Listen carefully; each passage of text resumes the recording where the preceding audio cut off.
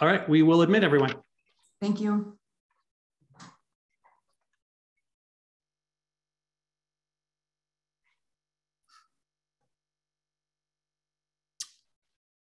And everyone is admitted. Thank you. So welcome everyone to the Livingston Commission meeting on April 5th, 2022. Roll call, please. Chair Nudes. Here. Vice Chair Kale. Here. Commissioner Friedman. Here. Commissioner Schwartz. Present. Commissioner Lyons. Here. All right, next up on the agenda is general public comment. So individuals are reminded that public comments should be limited to the items over which the City Commission has supervision, control jurisdiction, or advisory power. If you're here to leave general public comment, please raise your hand or put your name in the chat, and make sure to start by sharing your name and your address. Justin Cameron. Hello, everybody. My name is Justin Cameron. I live at 522 North I Street. I wanted to comment today on the homelessness situation in Livingston. I have been in direct contact with it for the last 6 months and have been watching it get quite a bit worse. I've seen it kind of wane and wax over the years, but this year it's definitely got noticeably worse, and there's not a lot being done to fix it at the moment. And so I wanted to bring in to everyone's attention the evidence-based practices that have helped other communities like ours deal with this problem of chronic homelessness. And I think that's what we experience a lot of right now, is individuals who have been homeless more than a year, or over the last 3 years have experienced more than 2 episodes of homelessness. That practice is permanent supportive housing.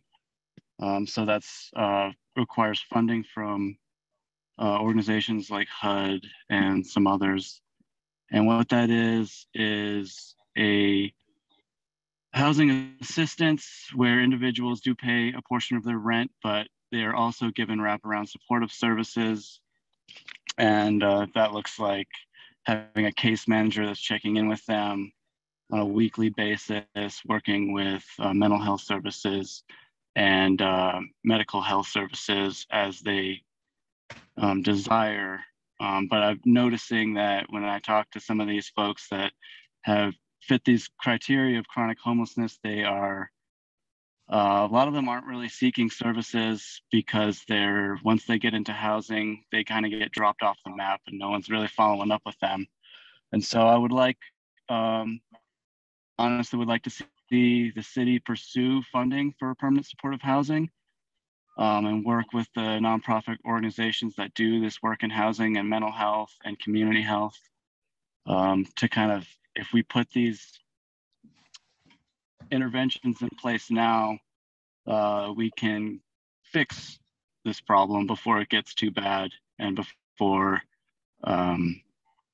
we start losing people next winter. We didn't lose anybody this winter, thankfully, due to exposure, but it's not guaranteed next winter. Even though we have the warming center, it's not a solution if we don't have those permanent supportive housing things in place. So I just wanted to bring that to the commission's attention, and I would like to see that being something that's more of the conversation. I know that's not the conversation that's going on in the Park Housing Alliance right now. And I would like to see that become something that we start talking about to prevent this from becoming something that we can't get ahead of anymore. So thank you. Thank you, Justin. And next on our list is Tim Stevens. Hi folks, Tim Stevens here from 315 North 3rd. Thanks for the opportunity to visit with you. I just wanted to raise an issue that's sort of been on my mind for quite a while, and that is I've been commuting to work by foot since 2004 from the north side over to my office, which is on Main Street. And every day I cross after the underpass at Park and Main, and therefore every day I sort of take my life into my own hands. The traffic's just getting worse, and I think that there's a quick and elegant solution for the issue of the risk that is posed to pedestrians crossing Park Street at Main, and that is having the strobed intersection like they have in some places in Bozeman, like near campus, where you press a button, you walk across the street and the lights are strobing and people pay attention, because people aren't paying attention if you're just standing there. I've seen plenty of times when people have their phones balanced on their steering wheel and they're texting while they're driving, and I've seen that plenty, and they drive right by. And the only way I cross that street, and I'm a big dude and I usually have 3 dogs with me, so I'm pretty obvious. The only way I'll cross is if I make eye contact with the people driving, and they give me the nod and they stop. I worry about kids coming over, especially if we're trying to make our community more walkable. And certainly the city has done a laudable job dealing with the snow and the underpass, but that doesn't help if parents are afraid to send their kids across from the north side. Having raised 3 kids on the north side, I can tell you that we were one of many who chose to drive our kids to school as opposed to send them via foot or via bike across that intersection. And I'm your case example of having done this commute for almost 20 years now, and it's not getting better. And like I said, the solution is pretty obvious, and I don't think it's very costly. And I would hope that you could find something like in the Safe Routes to Schools money. But there's an elegant solution, and this one you could have cleared up. But it's a glaring safety issue, and I worry that it's simply a matter of time before somebody gets nailed at that intersection by a driver who's not paying attention. So, anyways, I hope you'll consider this as a problem that has a solution, and the solution does not cost millions of dollars. So hopefully this will be something that we can follow up with. So that's about all I had, but thanks for your time. Thank you, Tim. I just want to remind the public that this is a really formal process, the public comment, so you won't see the commission deliberate on the things that you're bringing up, but we're hearing you and we'll keep them in mind for future agendas. So thank you, Tim. And next up is Leslie Feigl. Good evening, commissioners. Thank you for giving me just a few moments of your time this evening. I do wanted to bring up 2 items. One is that we are not on the commission agenda for this evening. On February 28th, I turned in, so this is more of a notation. I turned in the application for the car show on February 28th. And we have yet to get on the commission. It simply is stating that we were looking for the annual reduction in fees. The fees, I believe, were just reducing by $300. It was very minimal, like it always is. And also to be approved for the car show closure on June 4th. The second one that we turned in on March 15th for the parade was turned in to both the city commission office as well as Maggie Tarr. It was very unclear where we turn these in at this point. I did call the office and talk to a gentleman over there at Maggie Tarr's office that said that they go over there, but Lisa still does the special events.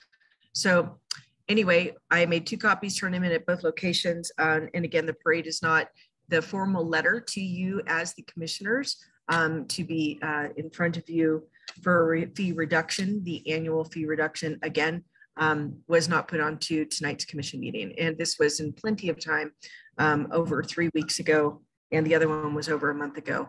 And so I wanted to make a notation of that. When I did talk with Faith, finally, I believe it was Friday, Thursday or Friday, she had told me that sometime last year that the processes were changed, but I printed out, I have the page, which is actually a screenshot of the city's homepage, which actually puts on their public request to be on the agenda.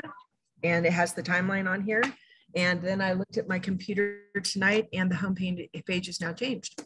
So I simply want to know if we're allowed to close for the car show and for the parade and to be in front of you as commissioners for the annual fee reduction. So I'm hoping we will be on the next agenda.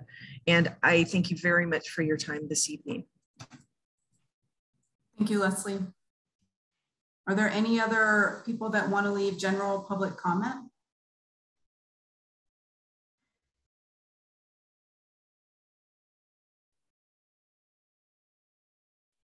I don't see any hands raised and I don't see any more names in the chat.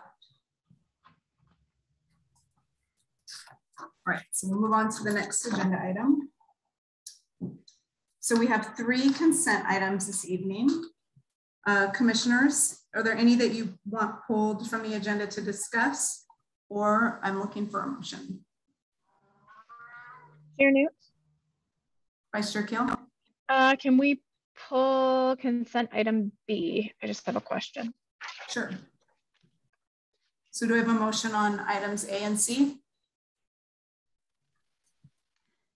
Make a motion to approve items, consent items A and C. Second. So motion by Schwartz and a second by Friedman to approve consent items A and C. Roll call, please. Chair Newt, 4. Vice Chair Kale, 4. Commissioner Friedman, 4. Commissioner Schwartz, 4. Commissioner Lyons. 4. Motion passes. Vice Chair Kale, did you want to share or speak to consent item B?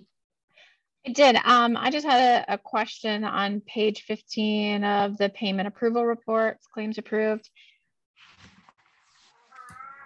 Michael or someone, can you just tell me what the payment of the Livingston Daycare LLC parking lease is?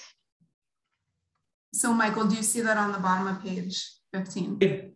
I do. That's the city parking lot on Lewis and 2nd. Okay. So the city leases that parking lot and then leases the lots out to the public. Got it. Okay, thank you. Any other questions or comments, commissioners, about consent item B? Okay, we're ready for a motion for consent item B. Chair Newt, I'll make a motion to approve consent item B. Second. So motion by Kale, second by Friedman. Roll call, please. Go ahead. Chair Newt, 4. Vice Chair Kale, 4. Commissioner Friedman, 4. Commissioner Schwartz, 4. Commissioner Lyons. 4. Motion passes. So next up, we have 2 proclamations. The first proclamation is National Public Safety Telecommunicators Week. So your patience while I read.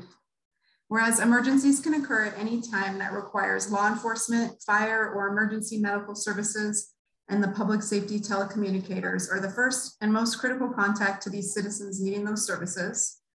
Whereas when an emergency does occur, the prompt response of law enforcement officers, firefighters, and paramedics is critical to the protection of life and preservation of property. And whereas the safety of all of our law enforcement officers and firefighters is dependent upon the quality and accuracy of information obtained from citizens who provide the Livingston Park County 911 Dispatch Center with information. And whereas public safety telecommunicators are the single vital link for our law enforcement officers and firefighters by monitoring their activities by radio, providing them information and ensuring their safety. And whereas public safety telecommunicators of the Livingston Park County 911 Dispatch Center have contributed substantially to the apprehension of criminals, suppression of fires, and treatment of patients. And whereas each dispatcher has exhibited compassion, understanding, and professionalism during performance of their job in the past year. Now, therefore, be it resolved, I, Melissa Newts, Chair of City Commission of the City of Livingston, Montana, do hereby declare the week of April 10 through 16 2022 to be National Public Safety Telecommunicators Week in Livingston, Montana, in honor of the men and women whose diligence and professionalism keep our city and all of our citizens safe. Commissioners, do any of you have anything you want to say before I read the next proclamation?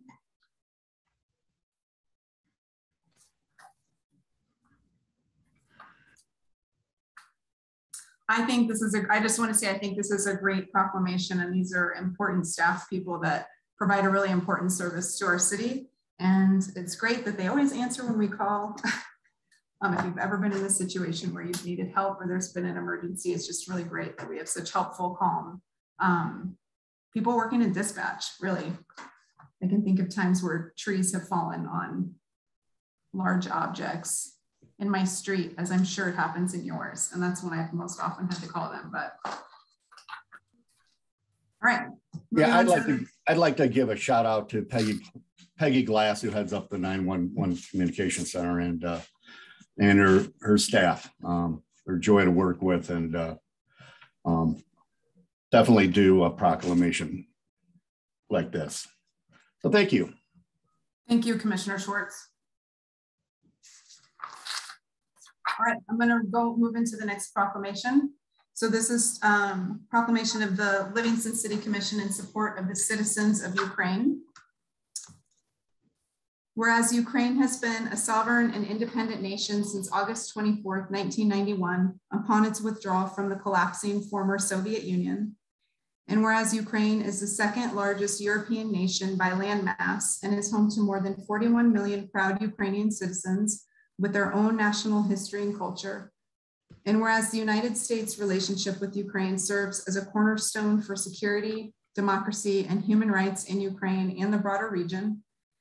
And whereas on February 24th, 2022, at the direction of President Vladimir Putin, Russian forces began an unprovoked invasion of Ukraine in violation of international law.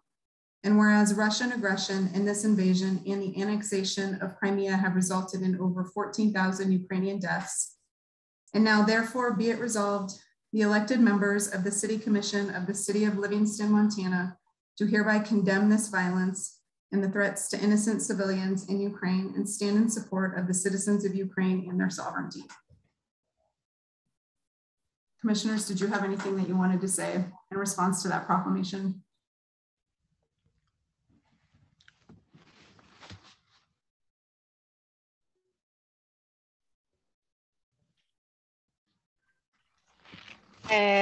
Chair Newt, I would just say I was glad to see that proclamation, and I've been heartened by so much support that's come actually out of our community that has gone to Ukraine in the last month. So that's been lovely to see from our community. So thank you. Thanks, Vice Chair Kill. Thanks to staff who helped us write that proclamation also. All right. So moving on to scheduled public comment. We have the 2021 Livingston Zoning Commission annual report presented by Jim BAERG. Mr. Cardus. Thank you, Madam Chair. So this is the next in the line of annual reports from the boards and commissions. And with that, I will turn it over to the chair, Jim, for his report. Thank you, Mr. Cardos. Thank you, Chairman Newts and the rest of the commission. I guess I would say it's been a pleasure to serve on the Zoning Commission in the past year. It seems like we've gotten quite a lot accomplished. You have a copy of the report that I provided at the end of last year. Looks like we had 7 zoning map amendments that we discussed and made recommendations on to the City Commission, and 8 zoning text amendments that we looked through very carefully and sent your way. I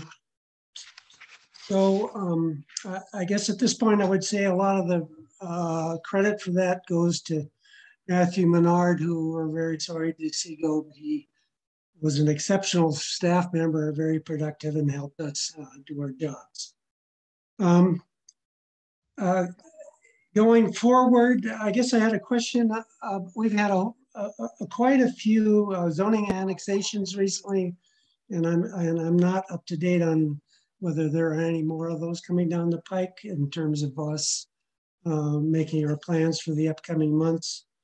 And on our agenda, we have to look at the gateway overlay map and text amendment issue, which is a pretty complicated issue to look at. We also need to go through the growth policy sections that are relevant to zoning, and to make sure that any future work that we do is done in line with the growth policy.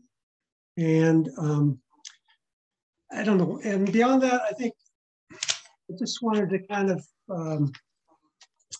say briefly that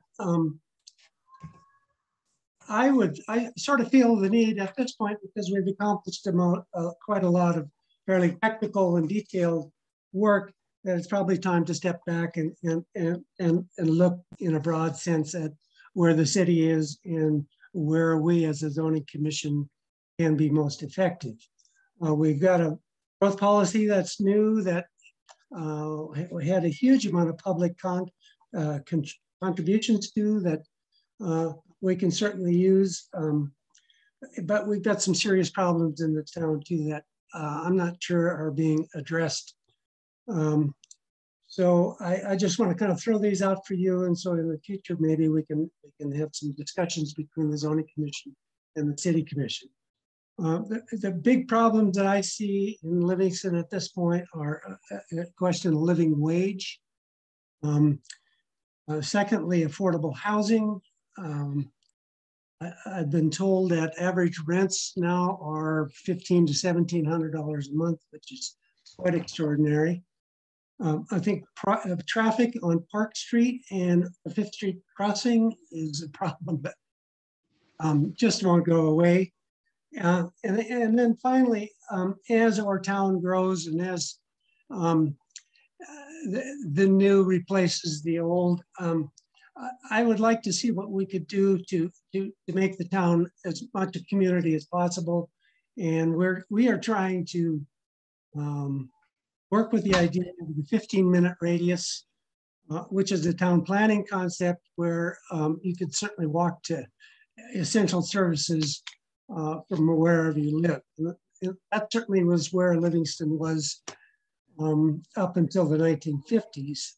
There used to be, for instance, 8 or 9 grocery stores in town. And you could certainly from downtown walk to any house in town within 15 minutes. And that's no longer true. So I think one of the things we are trying to do is on the outskirts of town, on the east end, on the northwest end, especially try to promote more mixed use designations, such that we can start to see some local businesses develop in those areas, so that people can stay more in their areas, and we don't plug up Park Street any more than we have.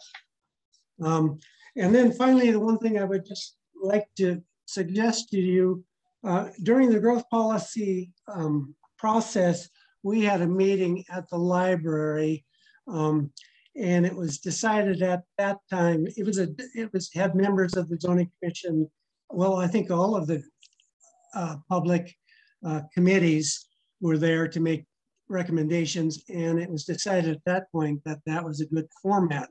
And so I would like to promote the idea that we need to have at least 1 or 2 joint meetings between zoning and planning, that maybe the city commission and the staff, and maybe some of the other committees such as parks and trails, so that we can compare notes. We can see where we're all going, what our priorities are, and see how our efforts can be unified and coordinated to advance the goals in the growth policy. So I'd like to throw that one out for your consideration. Well, that's all I've got. If you've got any questions, I'd be happy to. Yeah. Thanks, Jim. I wanted to get clarification. So you listed about 5 things at the end that weren't in the report. Were those things that were from the zoning commission that you all voted on? Or is that just an individual feedback? The discussion I had at the end was just for myself personally. Okay, I just wanted to get clarification. So yes, yeah.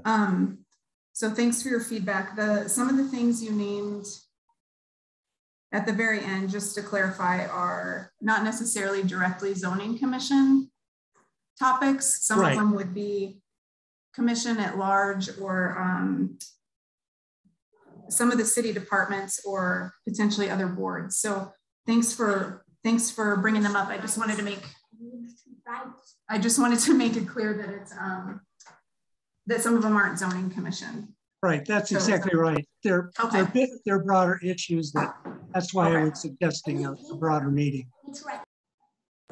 Okay, thank you. And then commissioners, do any of you have questions for Jim about the zoning commission yearly report? I'll just weigh in real quick. And thank you for all the hard work you've done this past year, Jim, and zoning commission. You put a lot out there. Thank you. I yield.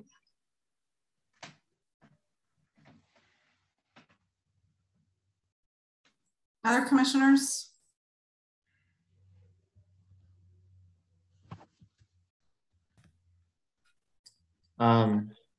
If I may, Chair Newts, I think that a meeting between the planning board, as a member of the planning board myself, and the zoning commission, I think that's a great idea. I see the zoning commission as kind of an implementer of the planning board's vision. And so I think having an understanding between those two groups is critical. And I think that, so I think a meeting between the board and the commission is a great idea, which I would support as a commissioner and as a planning board member. Thank you, Commissioner Lyons. The other thing, or any other commissioners, does anyone else have anything that they want to add or ask?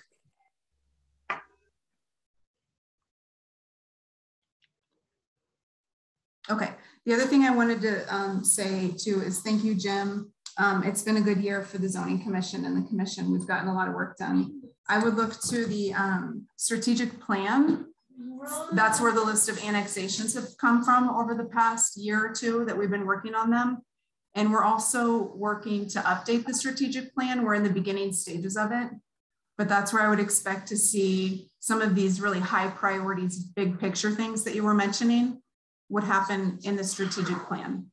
So we're just at the beginning stages. If you look at the action items for tonight, we're talking about putting together the committee to go over the guiding principles and values of the strategic plan, and then the actual meat of it will get done after that.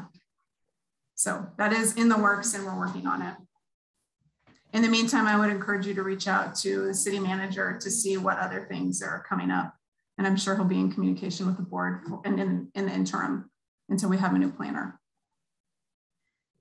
Thank you so much.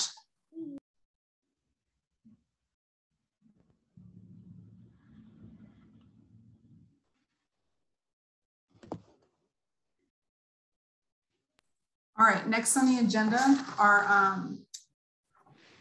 public hearings. If we're ready to move into the public hearing portion. And I wanted to give the city attorney a minute to pull up some language we have around public hearings. And I need to get something taken care of in my immediate office. So if we could take 5 minutes and come back, that would be great. So Faith, if you could start a timer, that would be fantastic. And I'll see you all in 5 minutes.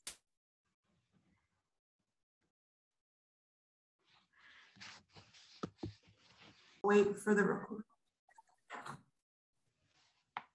All right. So Courtney, were you able to grab that language on public hearings? Thank you. Did you want to drop that in the chat and I'll read it out loud? We'll just share it on the screen so everybody can see it and you can read it from there if that's okay. That's wonderful. Thank you. So public hearings are intended to take testimony and evidence related to the issue notice on the agenda. While the commission is not bound by the strict rules of evidence, the commission may exclude irrelevant, immaterial, incompetent, or unduly repetitious comments, testimony, or evidence. Proponents or opponents, their agents or attorneys may submit petitions and written comments during or prior to the closing of the hearing, and the same shall be entered by reference into the minutes. Thank you. So we have 3 public hearings. Hear an echo. Thank you. So public hearing on ordinance number 3027, entitled An Ordinance of the City Commission of the City of Livingston, Montana, amending section 30.13 of the Livingston Municipal Code, entitled Official Zoning Map of the City of Livingston by zoning parcels generally known as 26 FLESHMAN Creek Road and legally described as COS 543 in section 14, Township 2 South, Range 9 East, as medium density residential. Mr. Cardus. Thank you, Madam Chair. So this is a continuation of zoning the parcels that we annexed earlier in the process. So this one is the one parcel that is directly next to the Armory to the south there, and then is surrounded by R2 residential to the east, west, and north. This was annexed back in September of 21. And now that it's fully annexed, we are looking at the zoning participation or the zoning classification. So in this case, the staff recommendation is for R2, which is the same as the surrounding property, except for the public where the Armory is. And reading through the staff report that Matthew prepared, you can see in this case, in the extraterritorial jurisdiction FLUM, this was shown as pastoral and open space, which is a designation that we use outside the city. That is not something we use inside the city. So once it was annexed, we needed to look at the next most appropriate zoning for it. In this case, R2 is going to be most consistent with what is already there. Again, this is a fairly small parcel. There's no significant effects of the zoning in this case. It does meet the zoning ordinances as far as the need for security for safety from fire and other dangers. It promotes air and light, and does have adequate provisions of transportation, water, sewer, schools, parks, and all the other public requirements. It was also analyzed for its compliance with the spot zoning criteria. It is not spot zoning in this case, as we are zoning it in the same way as the surrounding property. And finally, this was seen by the Zoning Commission back in February. They did unanimously approve recommending R2 to the City Commission. There were some concerns raised about traffic for this particular piece, although not outside the city, although it was already completely surrounded by the city. Obviously, any development on the north side of town will add to traffic. Matthew calculated that if at the max density at the type of housing that would create the most traffic, 240 trips per day could be generated from that property. Obviously, it would have to be developed considerably differently than the configuration it's in right now, but that would be the most theoretical possible traffic that parcel could produce. So the staff recommendation is to zone this parcel R2 and make it compatible with the rest of the surrounding properties. Thank you, Mr. Cardus. Commissioners, do you have any clarifying questions before we open the public hearing? Commissioner Lyons. Thank you, Chair Newts. Mr.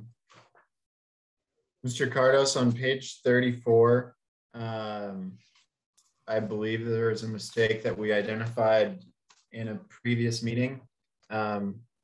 The proposed R2 designation allows for anything from single family home to multi-unit buildings. I think that's a description of R3 zoning. And again, I think we brought up that issue at a previous meeting. So if we're going to adopt this resolution, we'll have to make an amendment to that effect. And that's it. Thank you. Other commissioners?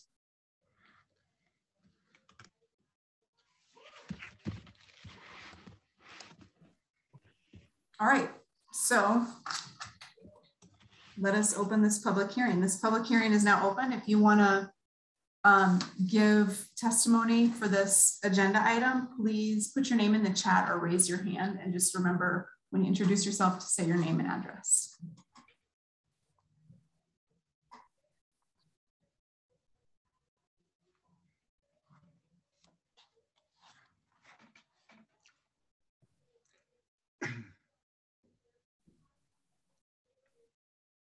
I'm looking and I don't see any hands up or anything in the chat. So this public hearing is closed. And now we'll move it back to the commission. So let's start with a motion and a second before we discuss it. So I'll entertain a motion for ordinance number 3027. I'll make a motion to approve ordinance 3027. Second. So a motion by Schwartz and a second by Friedman. Commissioners, discussion on ordinance 3027. Commissioner Lyons.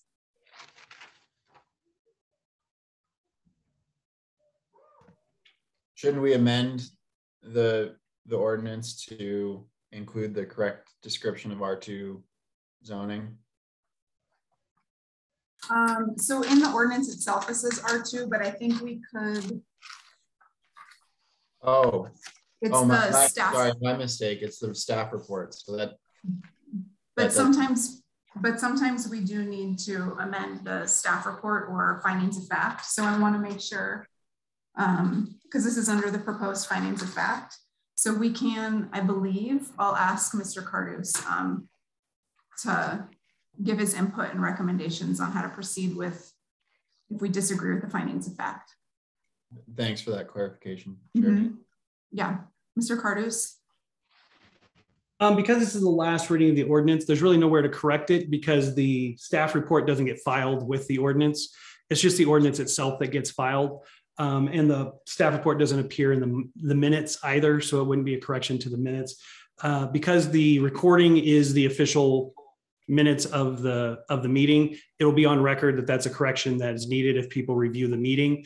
But other than that, there's nowhere this information will appear once this meeting is complete. So there's not anything to correct, if that makes sense. Like there's nothing that goes forward that is kept. Okay, thank you. I know there's, and maybe it's with subdivision reviews where we amend findings of fact, or maybe if it's we disagree with the staff report, we amend findings of facts. Or if we, I mean, not the staff report, if we disagree with the overall recommendation. But I think that's helpful. Thank you, Commissioner Lyons, for remembering that and getting it on the record. Did you have anything else, Commissioner Lyons? You still have the floor. He looks frozen on my screen. Is he frozen for other people? Okay. Yeah. Maybe we'll just give him a second.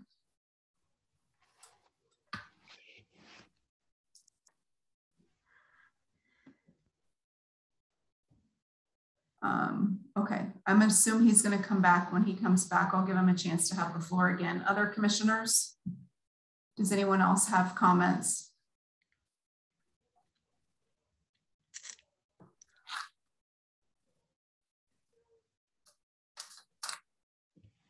Any indication that Commissioner Lyons is trying to rejoin?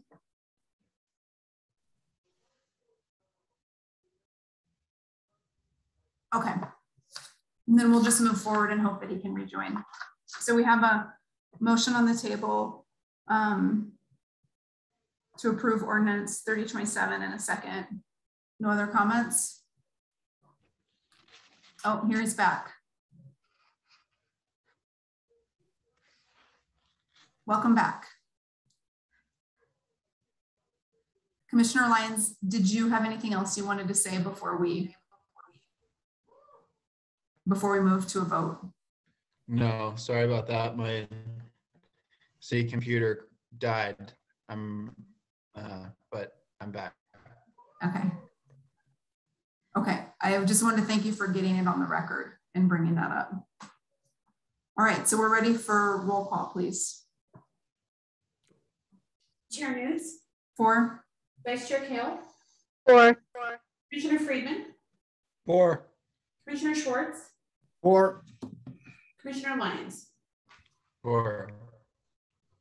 Motion passes. Next up is another public hearing.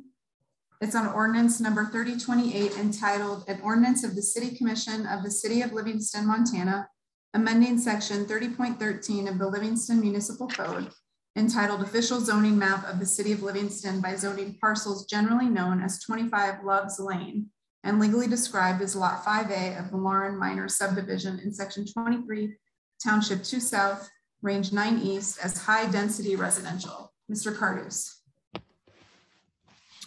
Thank you, Madam Chair. So this is the zoning of the 25 Loves Lane property that was annexed under petition from the landowner. In this case, we'll try and get the map up here in just a second. The surrounding areas are zoned R3. In the ETJ FLUM, this was shown as medium density residential. So that is consistent moving forward. Again, Matthew has gone through the parts of the MCA that are required for zoning, looking at the growth policy. It does allow for higher density and wider land use in this area. It does encourage residential developments, serving residents within walking distance. Specifically, this is probably one of the easiest walking distances to grocery stores that we have in town. Technically, it does extend the city boundaries, but this is in an area that is already fairly well developed and is tied directly to some of the higher density developments in the city. So while not technically infill, it is an area that is already seen development and is easily developed. It is a route near transit routes as far as Loves Lane being able to handle quite a bit of traffic, as well as Park Street, and does promote a mix of housing within the neighborhood. It does meet all of the safety requirements as far as fire, light, and general welfare, and does have adequate provisions of transportation, water, sewer, schools, parks, and other public requirements. Other than that, again, it's not spot zoning as it is being continuation of the zoning that's already here. Again, this was seen by the Zoning Commission on February 8th and unanimously recommended to present you with an R3 zoning recommendation. Again, traffic and parking were concerns. There will most likely be internal parking, but that is unknown at this point, as this is just the zoning portion and not the development portion. But that would be something that we would work on when we did the design review process. Again, the staff recommendation is to zone this R3 and allow it to develop at that density. Thank you. Commissioners, do you have any clarifying questions before I open the public hearing?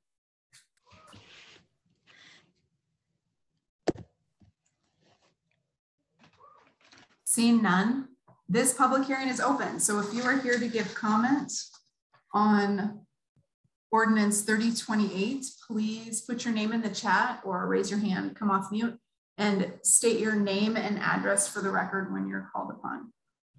Patricia Graybo.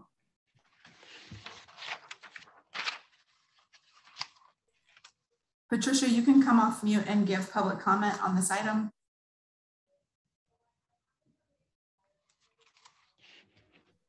Can you hear me? Yes. Okay. Patricia Graybo, 204 East Callender Street, Livingston, Montana. I was on the city commission when we initially developed this property. One of the criterion we used was we were only going to go above 2 stories on the one building.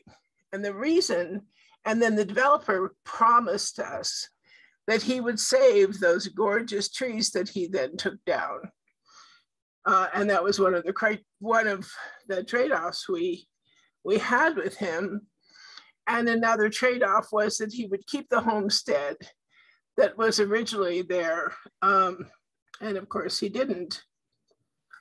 And there was a tremendous lawsuit with the city regarding the water and sewer that came out of this this property, and in my judgment, the city was remiss in the way they handled the water and sewer line and the initial investment by a private investor. Patricia, I'm gonna need you to keep your comments to the property that we're talking about. The one that I am. We're talking about the one that's. The idea was there would be only one piece parcel of property out there that would be 3 stories high. The rest would be 2 stories high. And that would include the property we're talking about. What I'm saying is if you go back to the archives on this, you will find that the owner did not keep his word on the criterion that the city commission set at the time.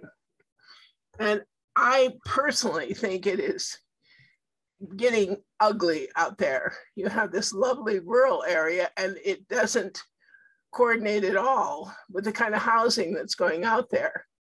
And I think this city commission ought to step back and take a look at what they're doing to what is should be a mixed use kind of area, and it's not happening.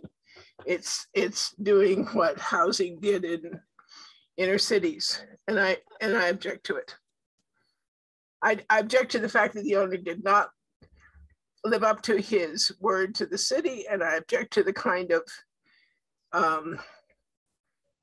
mass development that's occurring out there. End of comment. Thank you. Is there anybody else that wants to give public comment on ordinance 3028? If I could, Chris LAHREN. Sorry, I didn't know how to raise my hand.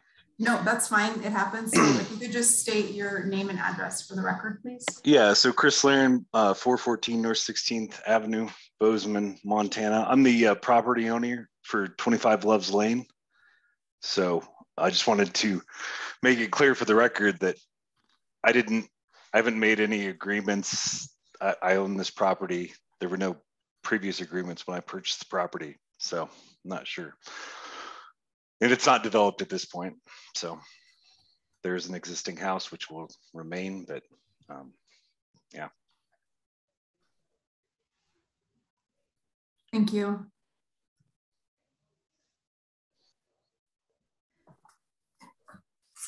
Is there anybody else that would like to give public comment on ordinance 3028?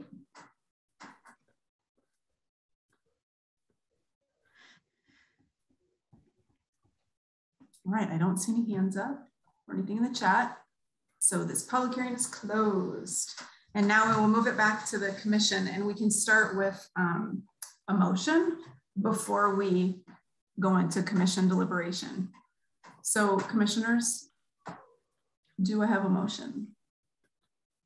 Make a motion to approve ordinance 3028. Second. So a motion by Schwartz and a second by Friedman. Commissioners, who would like to speak first?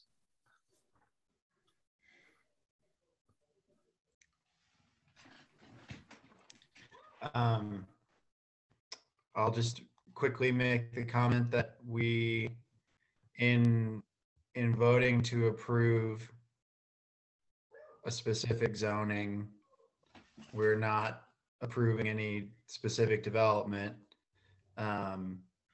And the development review process is separate from the zoning process.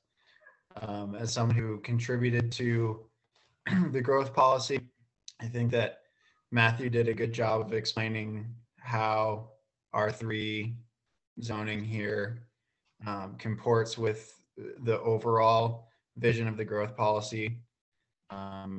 Although this specific parcel was identified in the future land use map because at the time of growth policy it was not within the city limits, and now it is, and therefore it needs to be zoned. And I think that zoning it at R3 is consistent again with the overall vision of the growth policy, which is infill development to avoid urban sprawl.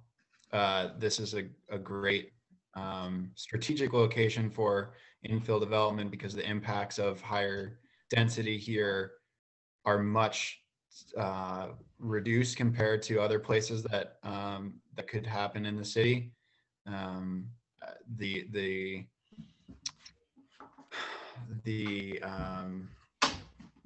report from Matthew describes how a lot of trips could be made with alternative modes like walking and transit.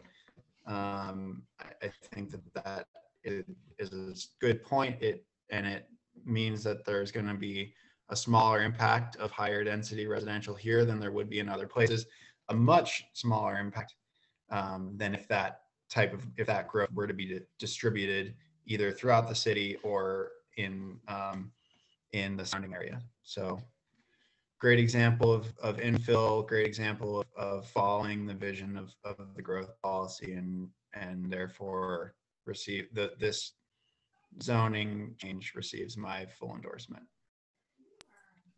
Thank you, Commissioner Lyons. Other commissioners?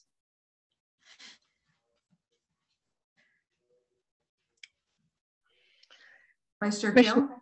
Yep. Commissioners, thank you. Chair News, thanks. I'm just going to agree with Tori and just also stress the amount how badly we need additional housing in our community, and this is going to give us some other options for housing for folks, and to be able to have some denser development in town, particularly where the infrastructure fits, which this does. Seems like a win for all of us, and I'm just going to agree with Commissioner Lyons on this one, so thank you. Thank you, Vice Chair Kale. Other commissioners, Friedman or Schwartz, do you have any comments you want to make? No? Okay. I have, since it is a public hearing, I do want to ask an evidence question, Mr. Cardus. Since the public did bring up that there was a previous agreement and the property owner said no, have you seen any evidence that there's a previous agreement with this property owner and the city regarding development?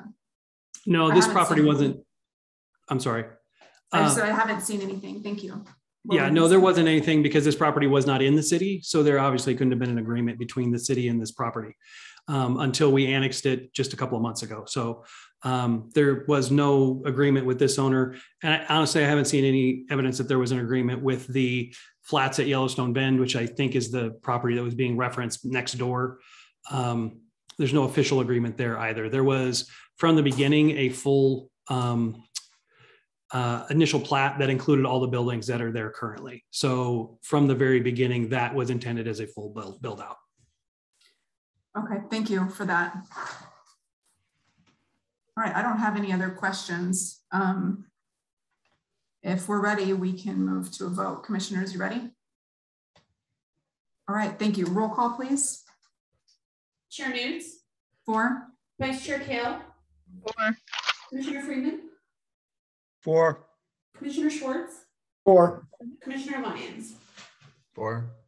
Motion passes. Our third and final public hearing for this evening.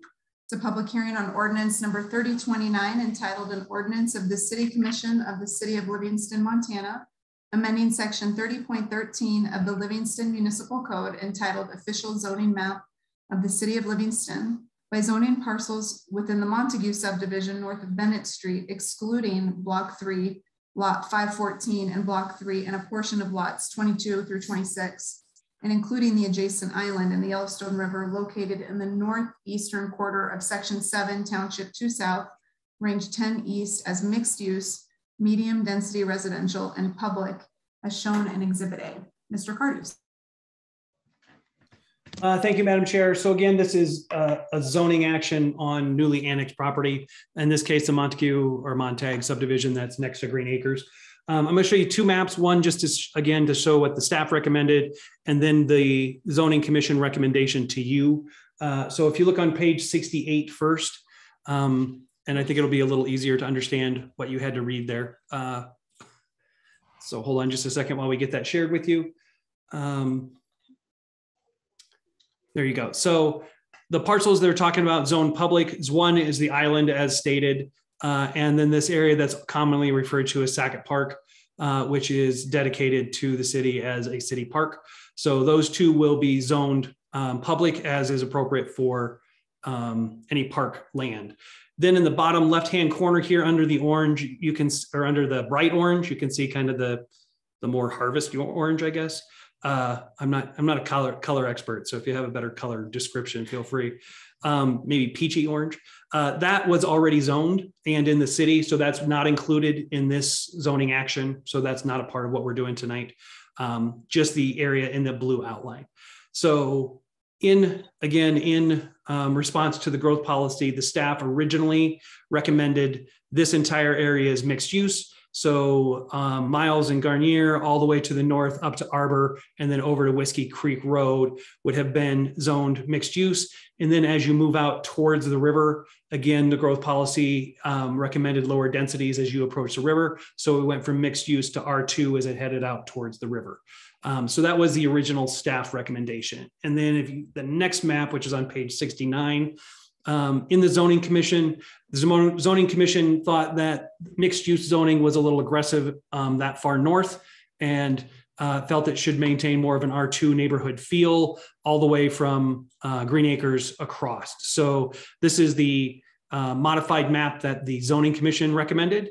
Again, the public zoning in the appropriate areas, and then pretty much the entire northern section being R2 with a little bit of wraparound right here. And then the main north-south areas here, again, mixed use. So again, that complies with the growth policy. There's no issues with that. And if you look through Matthew's staff report, again, this was, some of it was shown as pastoral and open space in the ETJ FLUM, and some of it was shown as medium density residential, and we tried to reflect those accordingly in the map.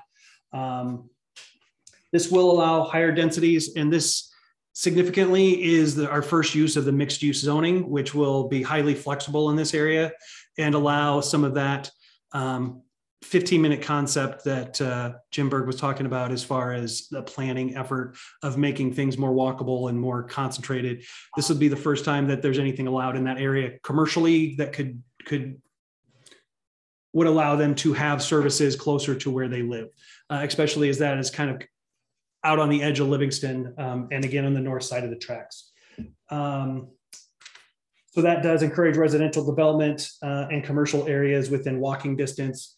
Again, while technically an extension of the city borders, I think it's another example of good infill as far as areas that are already developed and already have services close to them. It makes the extension of services much easier, especially the proximity to the water treatment plant and the rest of public works, which are right next door to some of it. And this one is a little different. It's a different objective that we don't have in the other ones, which is to protect riparian corridors and preserve the unique wildlife, promote water quality, and provide for public trails and open space. The Yellowstone River bordering this is obviously a significant factor, and that's what played into reducing the density further out and designating a significant portion of that as public space. That area is actually a great area that absorbs a lot of the flooding when we do have high waters in the Yellowstone and makes a nice, some nice habitat there. Again, we're also protecting mobile home parks with codified ordinance.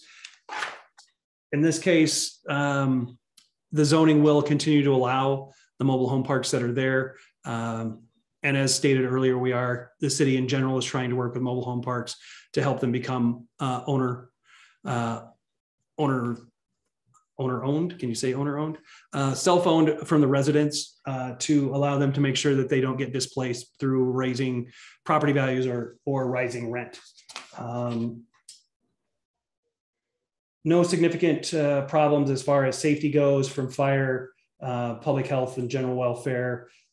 Transportation, water, sewer, schools, parks, and other public requirements are well met there. In fact, it adds a significant addition to the city park system. Well, not this particular one, but there is since we added Green Acres Park next door, there is a significant city park available to the residents. So that's well done. As far as motorized and non-motorized transportation goes, yes, it is on the north side of the tracks, and that can be a transportation problem, but mostly from that area, they will be utilizing the Bennett Street crossing, which is one that has probably the most capacity of any of the crossings in town. It's probably the least utilized. in town. So that is if growth on the north side is going to happen, utilizing that crossing is obviously the most advisable at this time. Spot zoning criteria, again, it is not, no problems with spot zoning in that case.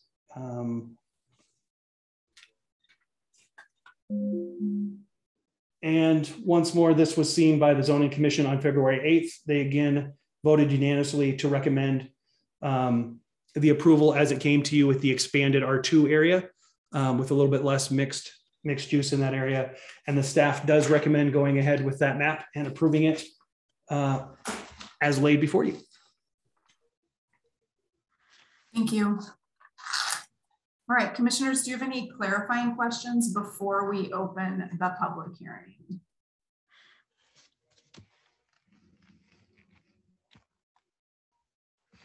I'll jump in real quick and say in the ordinance that I read, the text says medium density residential, but there's that typo of R3.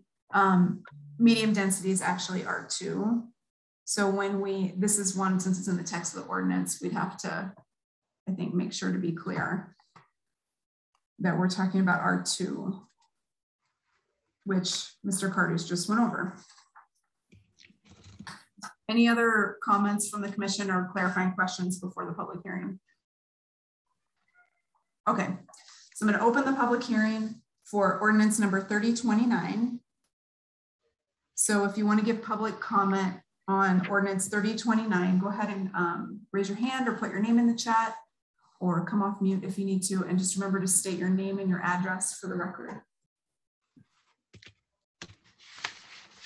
Does anybody want to give public comment on this agenda item?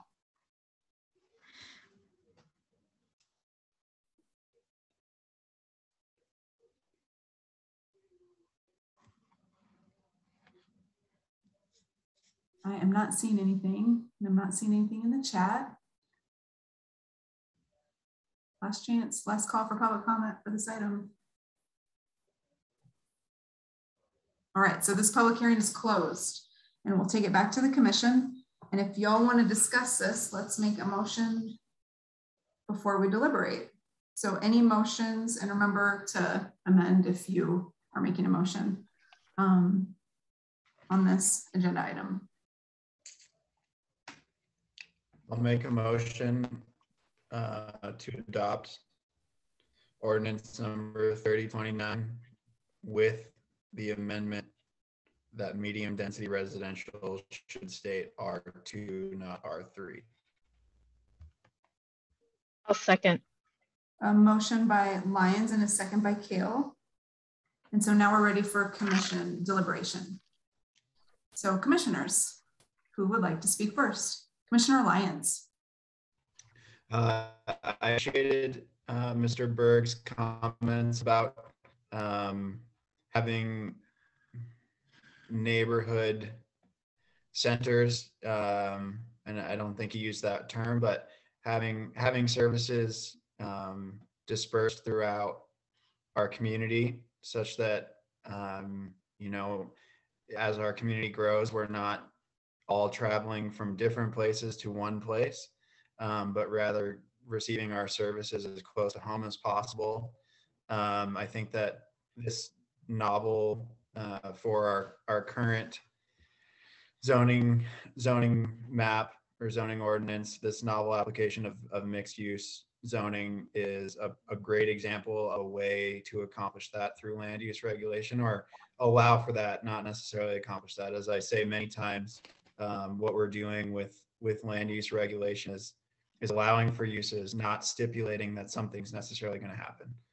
But with that clarification, allowing for the potential of commercial uses on the north side has the potential to make destinations available to residents of those neighborhoods that otherwise they have to cross the tracks to satisfy. So great example of mixed use zoning. I'm glad to see it there. I hope that there are opportunities going forward to apply a similar model.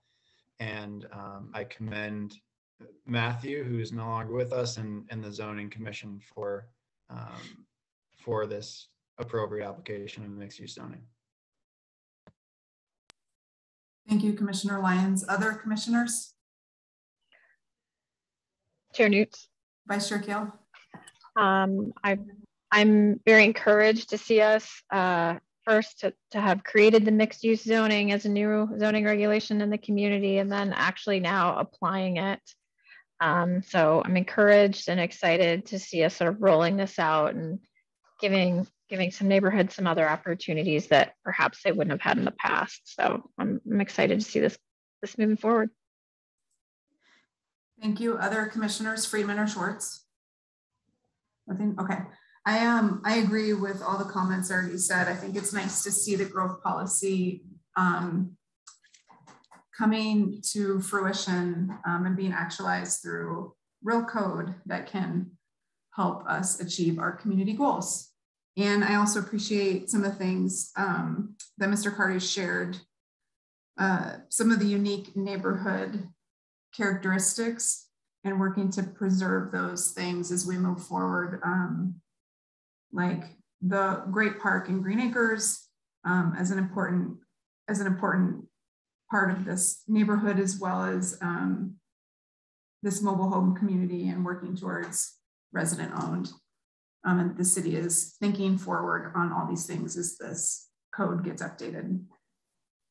All right, so if there's no other comments, we'll move to a vote. One quick administrative thing, Madam Chair, if I may. Sure.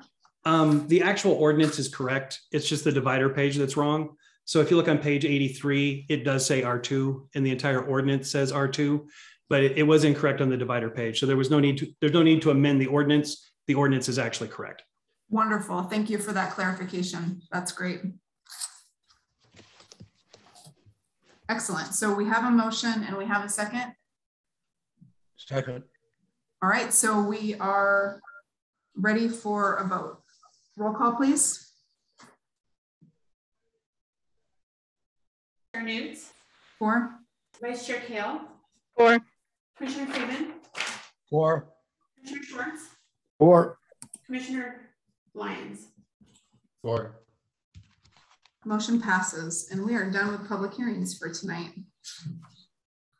Next up, we have a resolution.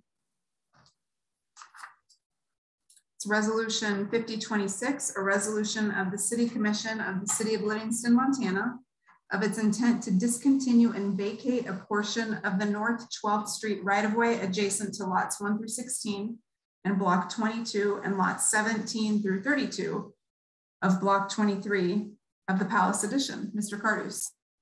Thank you, Madam Chair. So this one is kind of an odd vacation. It's different than normal anyway. This has been assumed to have been true for many years. In fact, it is reflected on some of the deeds for the property. But when we did the research to go back, we couldn't find an actual ordinance that vacated this property. So let me see if I can share with you the area we're looking at. So if you look here in the center of the screen, this very large parcel is the one that we're talking about. 12th Street is this street north and south that comes down the middle. This between 11th and 12th, this alley is not vacated and it is used by the neighbors. This alley between 12th and 13th has been vacated, and that paperwork is on file and it has been completely vacated. What we're talking about this evening would actually be where the right-of-way for 12th Street would be. So it would be a continuation of 12th Street, which you can see goes directly through the center of the building that has been constructed there, and then we'll go down this hill to hook to 12th Street, which comes out here by the bowling alley. So that's the area we're looking at. Again, this has been assumed to have been vacated for quite a while. Otherwise, a building permit would not have been issued for this home. It was built originally as a home. It later became assisted living. So the staff recommendation is to go ahead with this vacation. If we were looking for trail connectors or other property in this areas, even if for some reason this this fenced in yard and this building were to go away, this isn't actually a very conducive spot for a trail. We would probably use more of a Gallatin approach that would come down to 12th Street, because if I can show this to you, let's see, that is some fairly steep terrain right there. It would be difficult for anything to come through there. You can kind of see the buildings here. This is the 12th Street right away. So it would come right down through this area and hook onto Front Street. So even without the building, this isn't an area that we'd really look to extend our trail system with. You can see that in the property directly to the west, the city also abandoned the street right of ways through that area to make it easier to build an internal configuration that's not on the block and alley configuration that the rest of the city is, which is why there's this internal road to kind of mitigate the slope that's in that area and allow these houses to be added to the bottom. The same thing would have to be done if anything was to be built in this area. And so just for clarification, while you see this fence line, this property actually goes down almost, so it would go down to where the Gallatin Street right of way would be, which is here. So this is part of the property as well. But that is the area we are talking about. The reason this has come up at this point is because the owners are looking to sell at this point. And obviously when they're doing a sell, they went through the deed inspection, and this is just an item that happened to come up. So I think that is all I have for you, but I'm happy to answer any questions. First, I want to commend your use of Google Earth, finest use of Google Earth since I've been a commissioner at a public meeting. Also, so that vacancy, the street, vacating the street goes all the way down then to Gallatin is what you're saying, through the existing structure and down the slope. Okay. All right, other commissioners, do you have any clarifying questions before we move towards deliberation? Okay. I see this. Commissioner Lyons, do you have a clarifying question? Yeah, is it possible for Mr. Cardos to bring up the trails and active transportation plan? Can we look at that before it's been adopted? Oh, that's a good question. Mr. Cardos?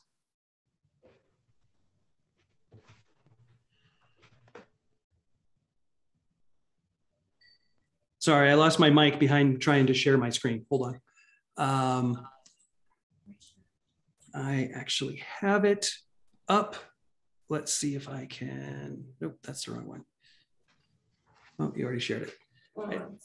It should be coming up. There isn't. Let's see if we can go to the overall page on this one, where it has all the trail systems.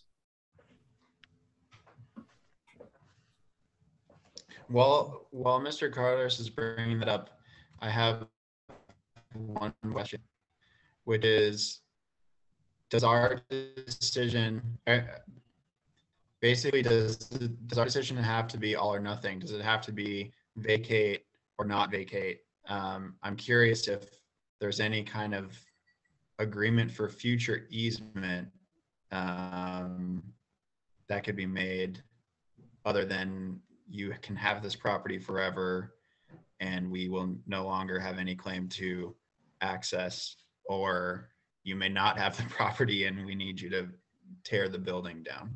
Is there any middle ground between those two outcomes? Usually, yeah. Go ahead, sorry, Mr. Cardos.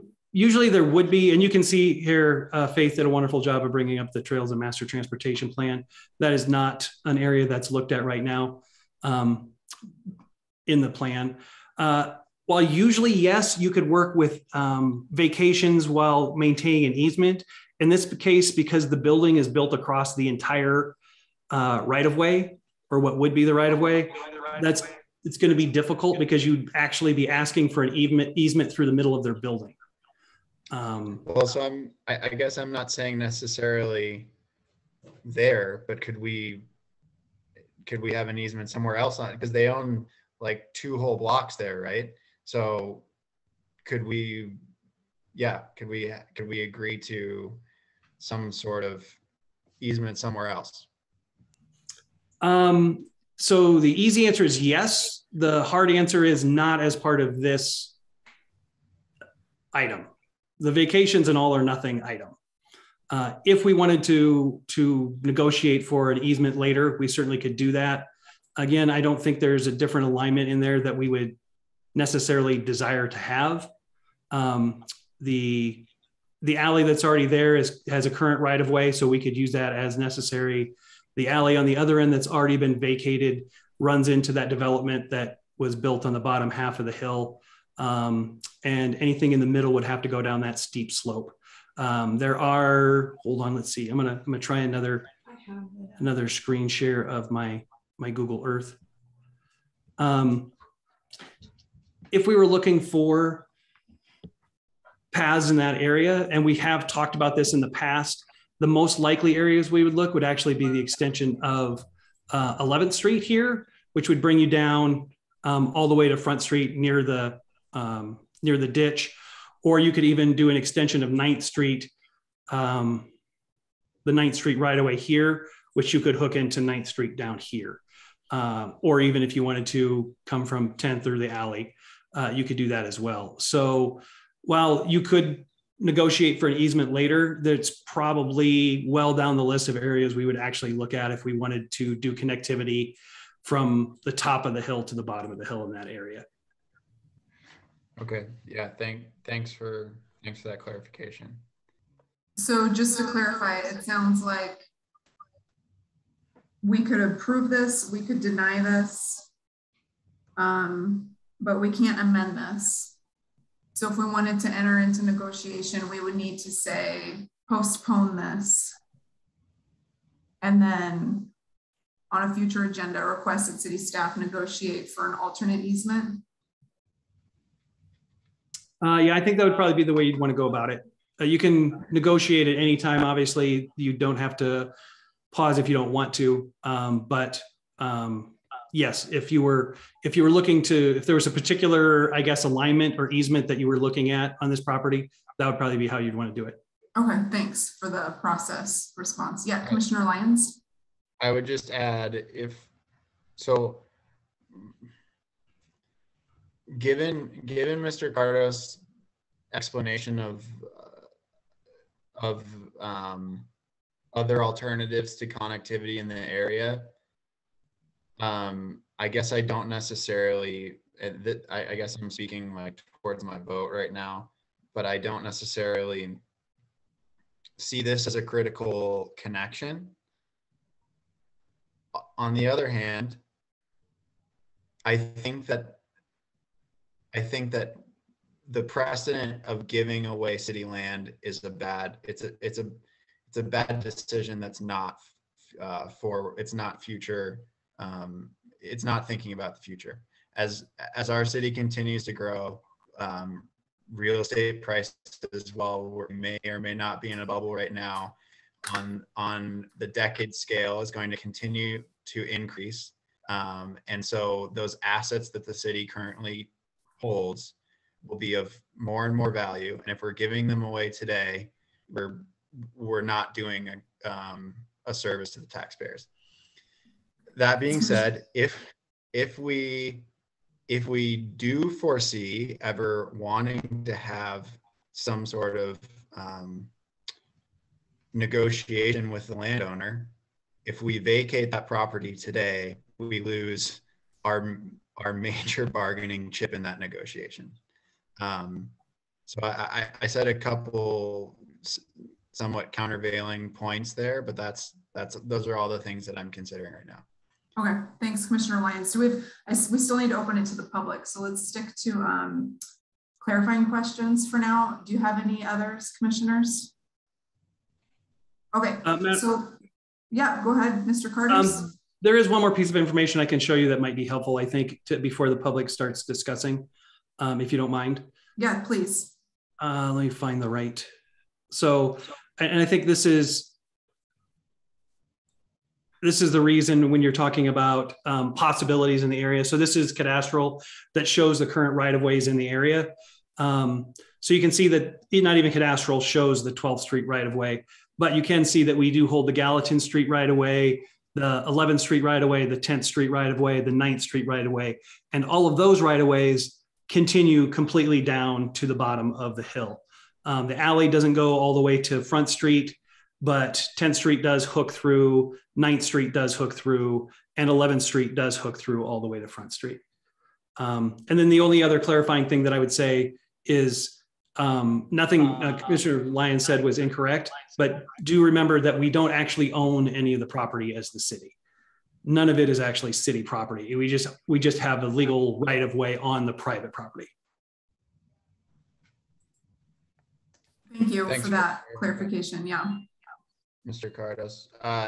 I'm curious what the process of creating the cadastral is. Like if you could, if there's a way to understand, I mean, the cadastral shows that being vacated.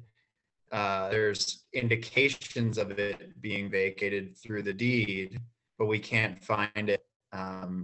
We can't find an official record of it. How did the makers of that map come to decide that that had been vacated? I'm curious about that. So I don't think I can give you a satisfying answer to that, but cadastral is a state program. It's run by the state of Montana, and it's based off of clerk and recorder's records. However, we can't find a clerk and recorder's record that shows the vacation of 12th Street. That's why I think most of the indications are that it was intended to happen if it didn't happen. But I can't prove that it happened. My guess is that because it's on the deed, cadastral, that's where cadastral got the information, is that the vacation was recorded on the deed. Anything else, Commissioner Lyons? No, thank you. And I apologize for speaking out of turn earlier. No, this is the time to get clarifying questions answered. So I think that it's fine because these are all process. It's good for the public to have all the information before we open it to the public. All right. Seeing nothing else from the commission, I'm going to open it to the public. So public, if you want to give comment on resolution 5026, please raise your hand or put your name in the chat. And when you're called on, just remember to state your name and address for the record. Sarah Stans, you're up. Thanks, Commissioner Newts. Sarah Stans, 217 South East Street. We looked at, there was a recent abandonment on 11th Street with Rod Lee, who owns the bowling alley. And he owns a number of those parcels on 11th Street, kind of sandwiching on both sides. And so the abandonment would kind of help him join those two properties together. And he was looking at a land swap because he owns some of the parcels that are closer to Front Street, so that the ditch, so that we could cross the ditch. So looking over on 11th Street, and while there are easements like 11th, 10th, and 9th to kind of come down, or right away, sorry, not easements, to come down to Front Street, you do interact with the ditch.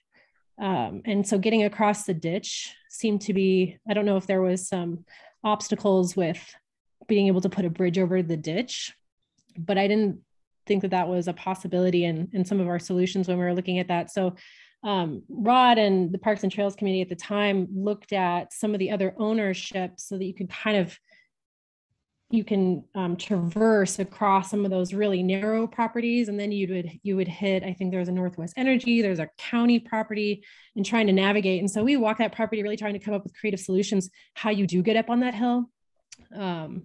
And so it's not as easy as being able to, just drop straight down perpendicular to hit Front Street. And so, being a little bit clever about if you are trying to connect up on top of the hill.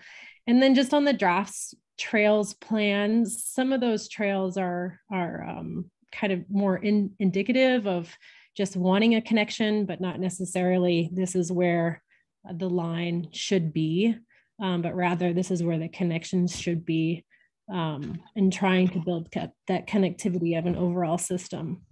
So I don't have a comment like for with, but it is a kind of a complex area. And you know, if Tori's saying that, you know, that there's an opportunity for us to get that connection at an easier spot, that'd be worth looking at, because 11th Street is kind of your only option there. And unless you're doing some negotiating with some of the other landowners. That's it. Thank you. Thank you, Sarah. Next up, Brooke Weimer, and I'm sorry if I'm mispronouncing your last name. Nope, you pronounced it correctly. Thank you. My name is Brooke Weimer, and I am at 2 Willow Drive in Livingston. I am a realtor here in Livingston and actually acting on behalf of the owners of that property as they're in the process of selling that.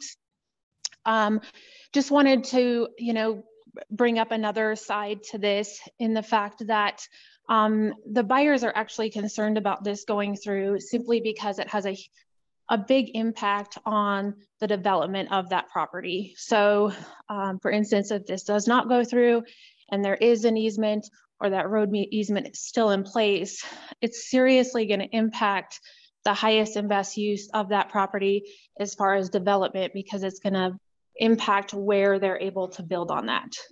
So if we're looking at property value and the housing crisis here, just something else to keep in mind as well is we will limit the amount of units that will be able to be placed on that property. Thank you, Brooke. You bet. Are there other folks here that want to give public comment on Resolution 5026?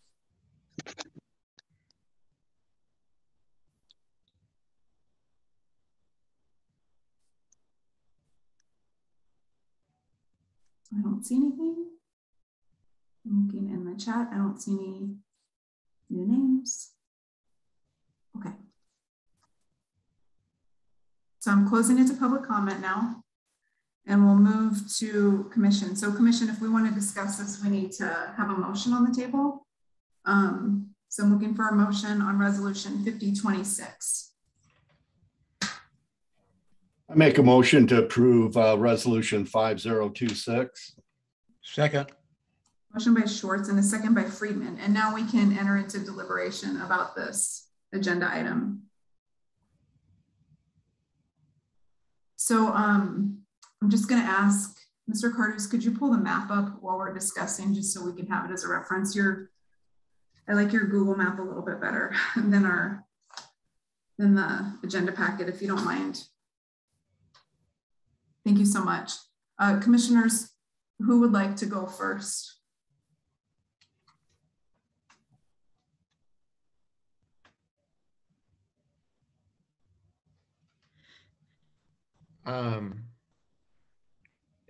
I don't know if you can see my hand raised, so I'm just going to start talking. Yeah, Commissioner Lyons, you have the floor. Thank you. So Ms. Weimer was mentioning that not vacating the land will limit development potential on the land. I find that only pertinent to the goals of the city as it pertains to affordable housing. The fewer homes we have in Livingston, the quicker those prices will continue to rise. Beyond that, I'm curious if any commissioners have thoughts on what else the city stands to gain by voting right now to permanently give up that right of way. So that's just an open question to my fellow commissioners, is what do you see that we stand to gain by permanently giving up the right of way today? Thank you, Commissioner Lyons. I'm going to ask one clarifying question that I forgot to ask earlier about the parcel. I'm not opening up to having like a big interaction outside the commission. I just want to give one piece of clarifying information. Mr. Cardos, can you remind me what this parcel is zoned? It's currently zoned R2. Thank you. Okay, commissioners, Commissioner Lyons had a question for all of us as well. Feel free to share your own thoughts, and if you wish to respond to him, You can respond to him as well.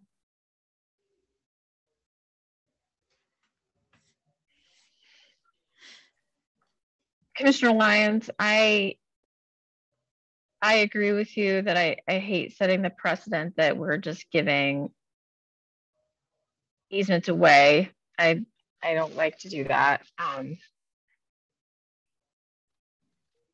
And so that's troublesome for me. It's also troublesome for me that somehow this property was given a building permit on an easement that goes right through the building. Obviously that happened a long time ago, but that was way before us. But I do have problems about the precedent of abandoning easements, just in general.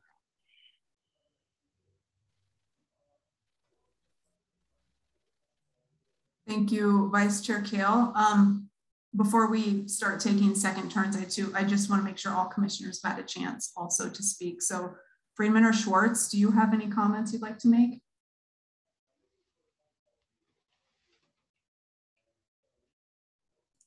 Madam Chair, yeah, briefly. Unfortunately, in this situation, you know, kind of the water's already gone under the bridge in this, and somewhere along the way, paperwork got misplaced or something. And I know we've discussed trails in this area before, most notably 9th, 10th Street, right around in that area. And the easements that are in place for that. And this is a very, very steep property as well. I don't know, I'd have a hard time going against this, but the fact that it's already there, somebody approved it at some point. And unfortunately, it is what it is. I yield, madam. Thank you, Commissioner Schwartz. Commissioner Friedman, do you have anything you'd like to add? I ditto what Quentin says. Yeah, that's the way I look at it. Thank you. So I think my thoughts are that we're seeing, much like we have seen the last 4 years, we're seeing remnants of just like cleaning up the map and cleaning up the code. And this seems to sort of fall in line with some of the things that have fallen between the cracks. You know, assuming good intent and just recognizing that it was a mistake that got carried forward. But also, I live not that far away from this part of town, and I've actually walked on this road many, many times. As you can see from this map, there's actually not a good sidewalk system. So this is a part of town where you're walking on the streets when you're walking around your neighborhood. And I do think that there's a solution here. I think there's a solution that could work for all parties. I would like to see like a more tangible solution to helping pedestrians and people outside of cars move from that neighborhood down the hill. And I think it's probably not the most difficult challenge that we as the commission and the city will have come across. So I would like to see some options before I permanently agree to anything. Just because, again, I live here, I live close to this part of town, I've been there. I was happy to see Mr. Cardu's shift the map, because that's what I was remembering particularly about this road, is that the view is spectacular because you're up above. So it is steep down, and I think that there are solutions to help move people safely down the hill without having to go all the way around on the streets. Because if we were to zoom out, I think you have to go, how far do you have to go over Mr. Cardu's to make it all the way down to the major? So you have to go all the way down over by Sun on the west, or is that 7th Street? What street is the one that connects all the way to Front? 8th Street. 8th Street, thank you. I always get those two mixed up on this side of the tracks. Anyway, So I would lean towards finding a solution for that neighborhood to move them safely as pedestrians down before we finalize anything about that particular property, with the asterisk that I do think that there's probably a straightforward solution there to put on a future agenda. Yeah, so now we can go through round two. If anybody else, any commissioners want to make second comments before we move forward. Madam Chair, if I may. Yeah, Commissioner Schwartz. So we're going to penalize this person for the current owner or the buyer because we don't have a solution to get down off the hill besides anything closer than 8th Street. When other properties like 9th or 10th might be more viable, less steep. I don't know. I don't see how that's germane to this property that we have before us. I'm sorry if I just don't see an issue with it. Thank you. I yield. And I'm not sure if that was a question for me, if you were asking me that, or if that was rhetorical. Was that rhetorical, or did you want a response to that? Okay, thank you. Just wanted to make sure. Thank you, Commissioner Schwartz. Other commissioners?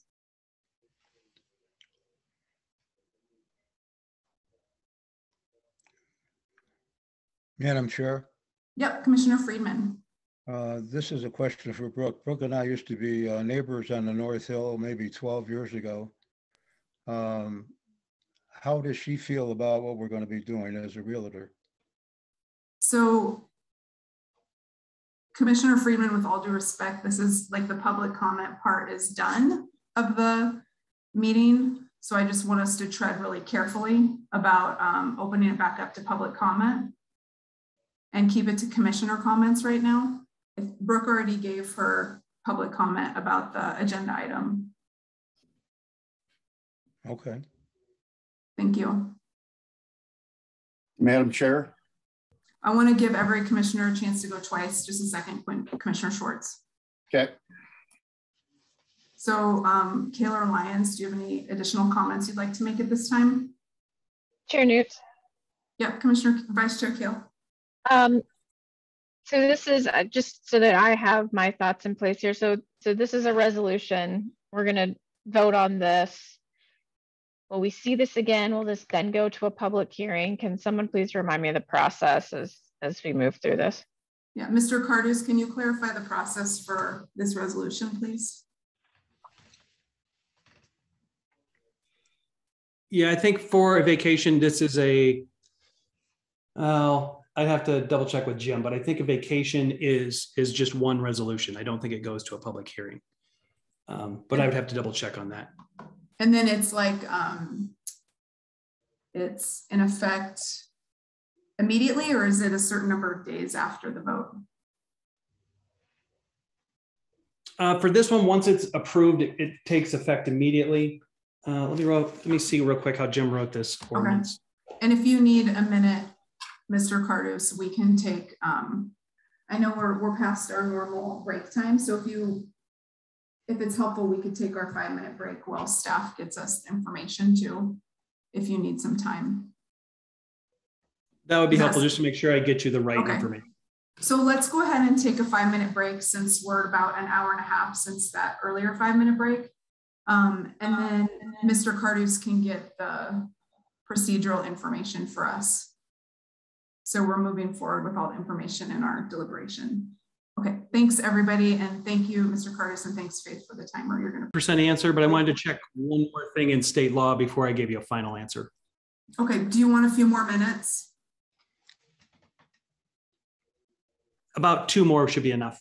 Okay, we'll just let, Faith, if you could put a timer up just so folks know when to come back to the screen, that would be really helpful. Thank you.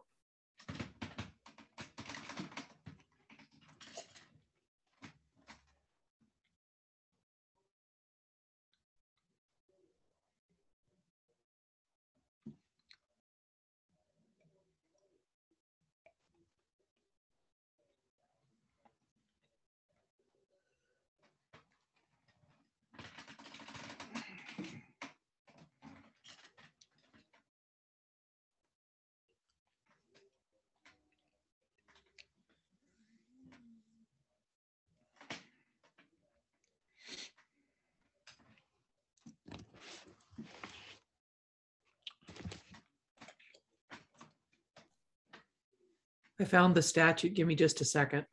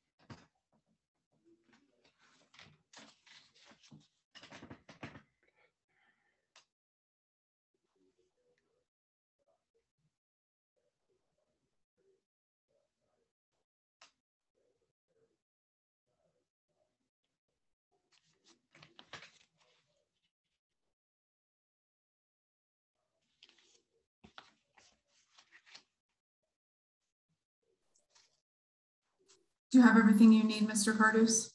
I'm good. I am ready when you are. Yeah, let's just give, I want to see a couple more commissioners' faces before we. Okay, I think we're ready now. So let's go back to the question. Vice Chair Kale was asking about process and adoption of the resolution, and Mr. Cardus was looking at the information. So that's where we left off. Mr. Cardus. So the part of state code that addresses this is a little iffy. It's in the bowels of the city manager form of government section, and some of that is applicable and some of it isn't. But the way it reads is that this would be a resolution of intent, which is, I think, how we worded it. And so you would see it at the next meeting for final approval. So is it a resolution of intent and then a resolution or an ordinance? A resolution? Yeah, it's just a resolution. And so then that means it's a resolution of intent, and then 2 weeks later, a resolution. And then if something's voted on and approved at that point, it's in effect immediately? Okay. Correct. Look at this public learning. Thank you so much for taking the time to look that up. Vice Chair Kale, you still have the floor. Thank you, and thanks for that information. Since we're in discussion, I'm just wondering if there's a way that we can, abandon the easement that they're on. Obviously, it's going through their building. I certainly don't want to hold them accountable for that, but reserve the right for an easement on that property at some point. Or I realize that we don't know what's going to happen from here, but if they're planning for development, can we ask for a right of way through the new development? I don't know what the options are, but if there's something that we can work towards or negotiate with them within these moments now, might be more straightforward to get it done. So we talked about process earlier, so we can vote approve, deny, or we can postpone for any reason, and we could postpone for negotiations. I don't believe that we can negotiate at a meeting without it being on the agenda. I believe that would need to be something that goes to staff, and staff does the negotiations and brings us back something to vote on, because that would be a bit out of our lane. I would look to the city manager to tell me if I'm interpreting that correctly, that it would not be in our lane as a commission to be negotiating with property owners. That would be correct. That'd be something we would do as staff and bring to you. Okay, thank you for that. So our path forward would be approve, deny, or postpone, with wanting something negotiated and come back to the next agenda, depending how quickly staff could do that. Okay. Vice Chair Kale, you still have the floor. Do you have anything else you wanted to say? Just that whatever we decide to do, I understand that we need to move on this right away so that we're not holding things up for the property owner as well. I do understand that. Has every commissioner had a chance to go twice now, except for me? Any other commissioners? Okay, so I'm going to go my second time. I'm going to say, I just want to speak to something Commissioner Short said. With all due respect, I don't think that we're penalizing anyone. I think part of our duty is to serve the public's best interest. So I actually don't think it's a penalty to take time to make decisions. And I don't think any of us have suggested penalizing the property owner. So I just wanted to make that clear, that intent versus impact, that I don't think anybody here is trying to punish anyone else. And we're just working for the public good. All right, any other commission deliberation? So we're going on round 3 now. So maybe we should try to wrap this up on round 3 before we move forward, and everybody will get a chance. So Commissioner Lyons. So we have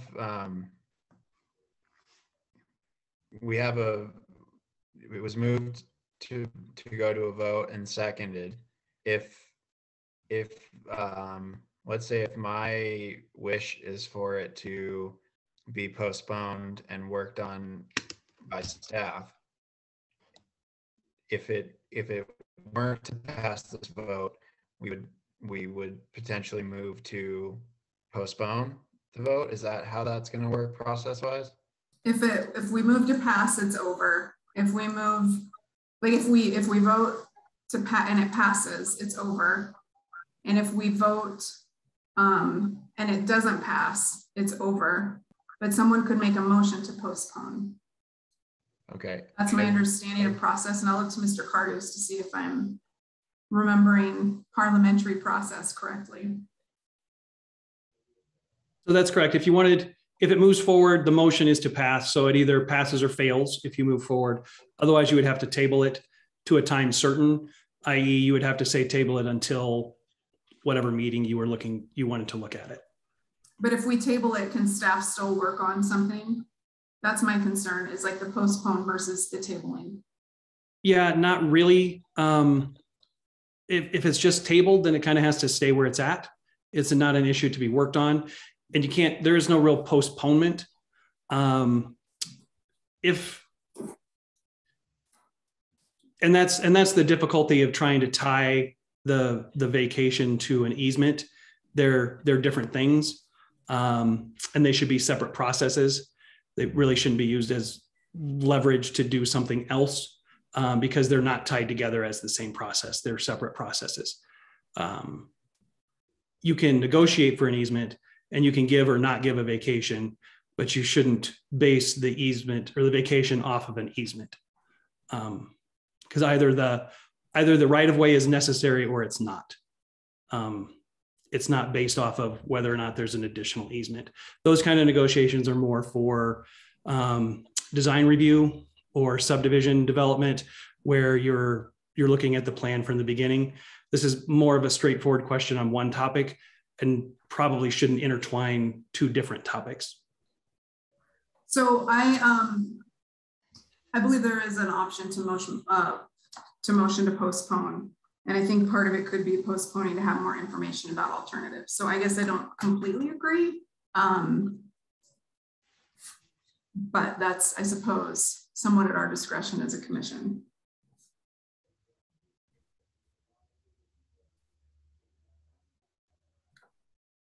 Commissioner Lyons, you still have the floor. I don't know that I am entirely sure what the answer is then to my question of how to proceed, but I don't have any specific clarifying questions, so I yield. Thank you. Other commissioners?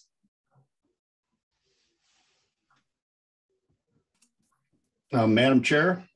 Commissioner Schwartz? Yes, if I could direct the question to Courtney Llewellyn. Is that appropriate? Yeah, I want to be careful not to open it up to like conversation, but if you do have a legal question, I think that it's appropriate. Well, I just want, what are the potentials for litigation if this doesn't pass? I mean, to be fair, I think we're always open to litigation for every vote we have, but all. Well, this is allow kind of a questions. unique, this is kind of a unique circumstance, seeing as how there's some gray area to this, to the whole history of this property. That's what that's all I'm asking is, yeah, I'm just curious if it's not applicable, just let me know. I want to hear from the rest of the commissioners first before we open it up.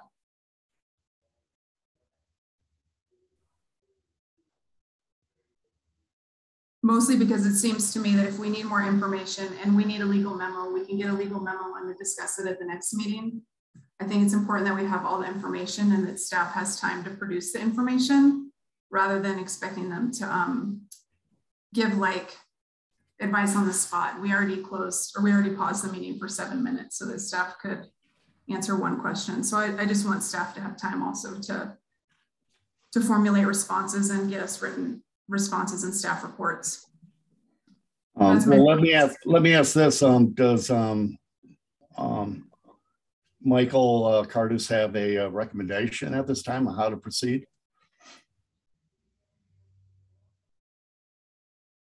Madam Chair? Yeah, I'd like to hear from all the commissioners before we open it up to staff. Thank you. Friedman or Kale, do you have any other comments? No. I think I would like to know the options of what we can do at this point. Okay. Because I feel that feels unclear. Okay. Okay, so now we'll, Mr. Cardus, you can respond. Thank you for your patience. So what would I recommend at this time? I think the question that I guess I would try to answer is, if we were to delay this response, what information would I come back to you with? And I think that's probably the most applicable to the question you're asking. In general, if I was going to give you a recommendation for alternatives, none of them would be through the 12th Street property. It's just much more difficult to hook anything up in there. If your intent is to be able for pedestrians or bicyclists to get from the north side to Front Street, I think by far the easiest and simplest answer to that is to use the Gallatin Street right away to the 12th Street right away. That solves several of the problems, and it pretty much already exists. And let me share what I'm talking about. I guess that would be useful. If I could get back into my Zoom.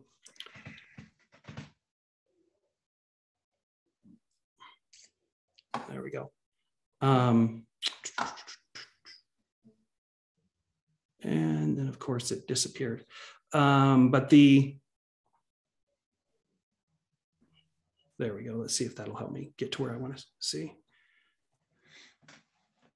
Because of the way this hill is laid out, the areas we were looking at previously over on 9th and 10th Street, the intent wasn't to just get from the top to the bottom. The intent was to use some of the city property that was there to make a connecting trail, more of a pleasure trail. As far as transportation goes, this right of way is by far the simplest hook to Front Street. All the right of ways already exist there. The slope is already mitigated here, as you can tell by the path that already exists. So if you were going to ask me what I would bring back as a staff for different options, I don't think any of those options would go through the 12th Street property. The way it's laid out, the only way you would even consider it would be way over here on the edge. And I think you're getting into some of the construction with the other development that's already been there, and it doesn't really lead anywhere, where this is a lot cleaner. So I guess unless you had a specific area that you wanted me to negotiate, there isn't anything that I would look to negotiate in that area, because it would be a much more difficult connection than anywhere else. As far as process goes, that really is up to you. You can do any of those things you wanted. There's ways, whether or not there's a specific motion to delay, you can certainly disapprove and have them reapply. You can do a lot of things.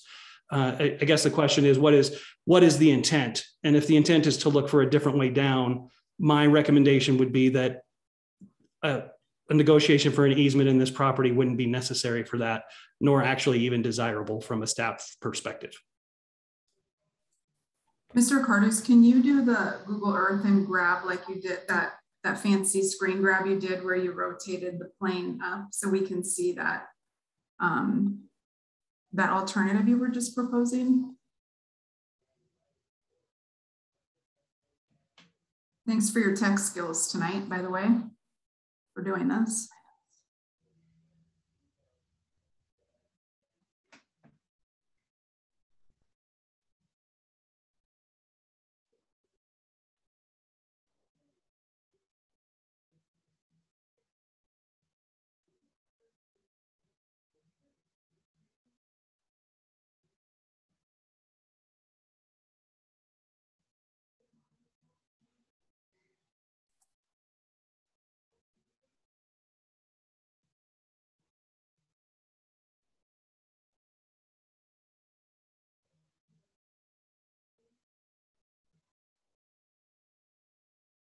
So this path right here, you're on mute. I'm not sure if you're talking, sorry.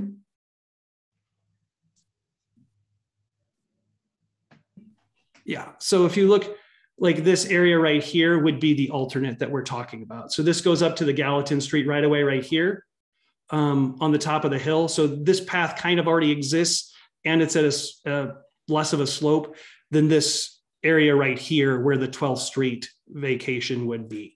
And same thing for the other areas on either side of the property. It's just not as conducive to a trail as this one would be. So if we were looking for an alternative, that would be the easiest by far. It would be quick and easy to implement and kind of already exists and is used, I think, as mainly a driveway in that area. But that right of way still exists on cadastral. But that's already a public, the public already has access to that and can use it if we have a right of way. Is that what you're saying? It's just, yeah, it's not marked or anything, but. Yeah, it's not marked or anything. I think it may have been built as a driveway, but it still is in the city right of way for the Gallatin Street. Meaning that people can already use it if they want to make their way up. Okay. Yep.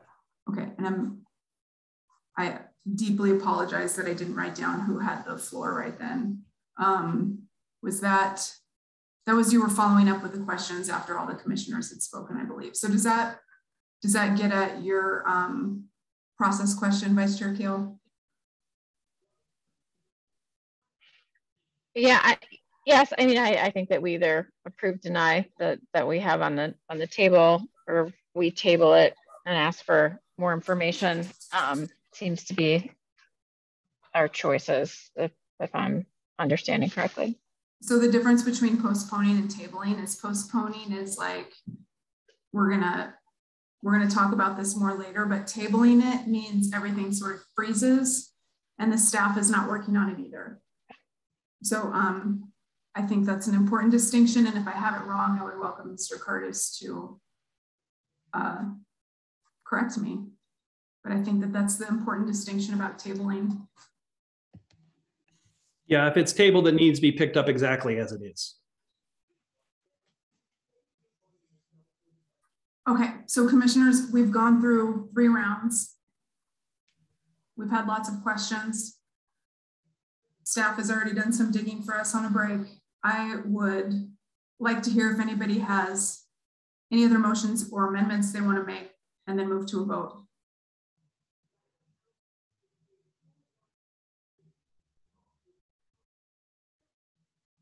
Are there any other motions?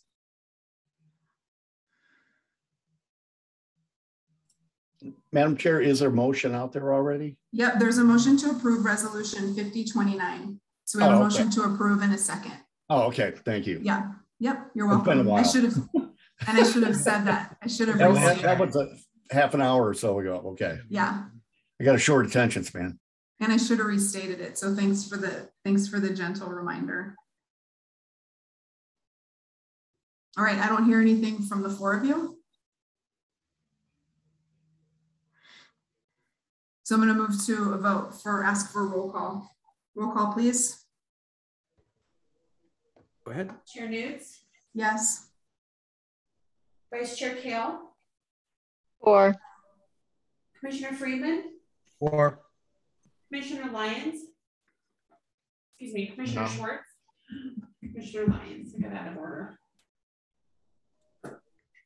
I think.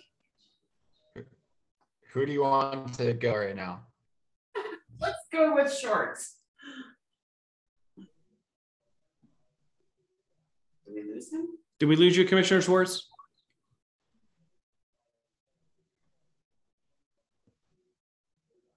Commissioner Lyons, what's your vote?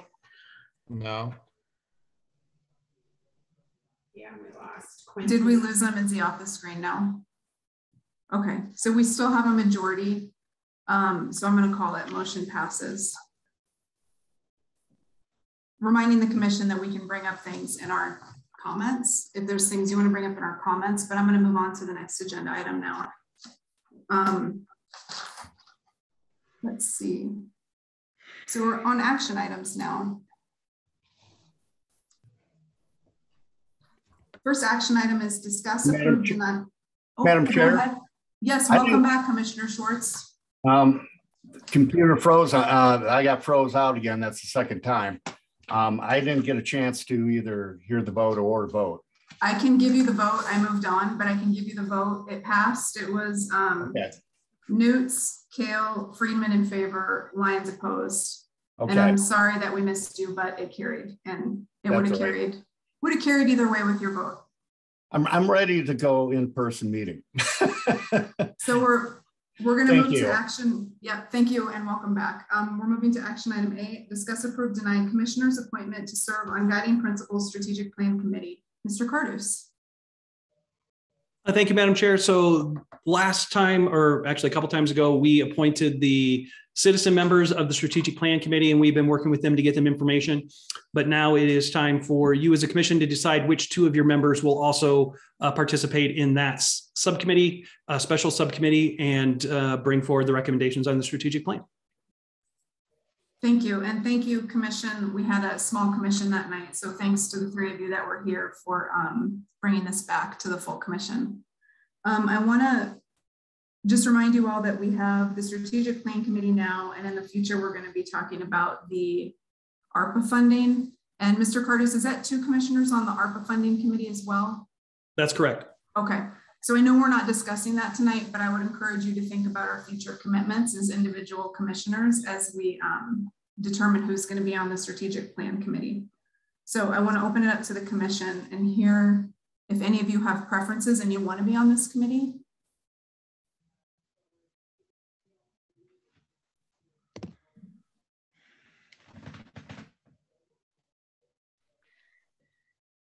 Chair Newt.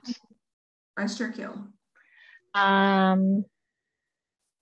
know that we have 3 males on this committee as citizens. I think it would be nice to have a mix of folks. So I would like to see at least 1 female on that committee as well. So I would offer to participate.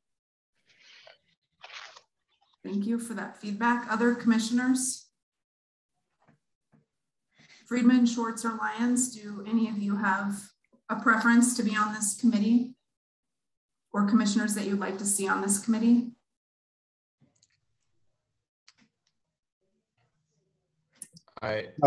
Madam Chair. Commissioner Schwartz, you have the floor. Yeah, having done the strategic plan once already, I'd just soon have somebody else on it besides myself. Fresh eyes, if you will. And plus, I'm on the URA, and that's meeting monthly now, and it's, as well as the Parks and Trails is meeting monthly. So thank you. Yeah, thanks for that feedback and the update on URA. I didn't know you were meeting monthly again. Friedman or Lyons? I'm sorry, I think I heard one of you start to chime in, but I didn't see who it was. Not Friedman. What's that, Commissioner Friedman? I'm passing on this one. I like to Okay. see so. Okay, Commissioner Lyons. So were you gonna? It's up to me to volunteer or not. No, it's not. you and I are both, you and I can both volunteer. My reason for not volunteering is feeling like I have a lot to do, and I think I would be, I would not be very, I don't think it'd be honest for me to think that I have more to do than you. So I will go ahead and volunteer to be on that strategic planning committee. Commissioner Lyons, I'll also be willing to volunteer to be on the strategic plan committee. I know we're going to have more meetings and we're all going to have to do a little bit extra. I'm happy to do extra more now and have another commissioner do extra more later, because we're going to have to take turns. Okay. So Commissioner Lyons, you want to take your turn now, please be my guest. okay, so I'll go ahead and recommend that Kale and Newts are on this one, and then we'll be looking to the three of you to help step up for the next one. Hopefully it'll work with your schedules to have a different mix of commissioners on the next one. Understood, and thank you, Chair and Vice Chair for committing to that, and I'm confident you guys will do a great job. All right, so if that works for the commission, I'll go ahead and suggest that somebody make a motion for Kale and Newts, and then we'll just keep this in mind moving forward, that we have a lot of extra meetings and we'll have to divvy them up in a way that works for the full commission moving forward.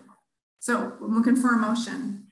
Chair Newts, I'll make a motion that Chair Newts and Vice Chair Kale will be the commissioners placed on the Guiding Principles Strategic Plan Committee. I'll second.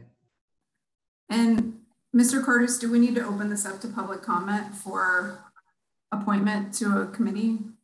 No, this is just administrative for the commission. Okay. I don't think it requires public comment. All right, thank you. So roll call, please. Chair Newts? Yes. Vice Chair Kale? Yes.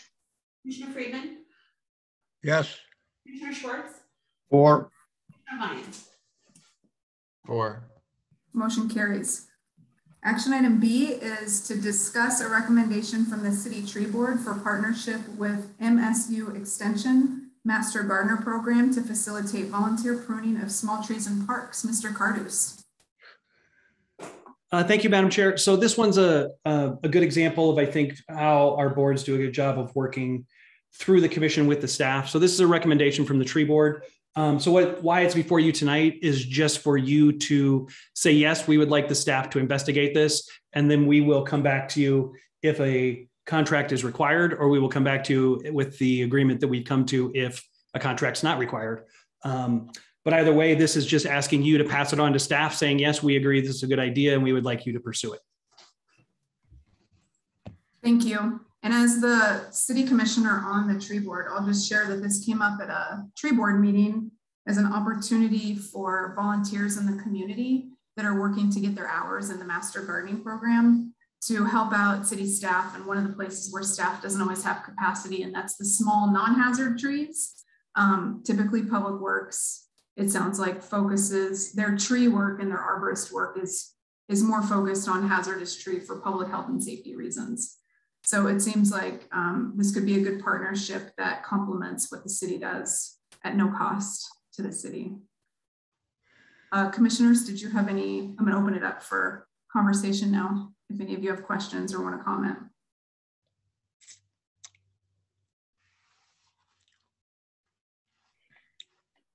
Chair Newts. Vice Chair Kale. I love the idea that we would have the opportunity to use some folks who are master gardeners to help with some of the maintenance of our trees. I know the city staff gets taxed, and to have this opportunity seems like a wonderful idea. Do other commissioners want to chime in and support or opposed? It's fantastic news. And we just jump on it and couldn't ask for a better situation. And thank God somebody found a marriage 20 miles away, and It's a wonderful thing. I congratulate anybody involved in that.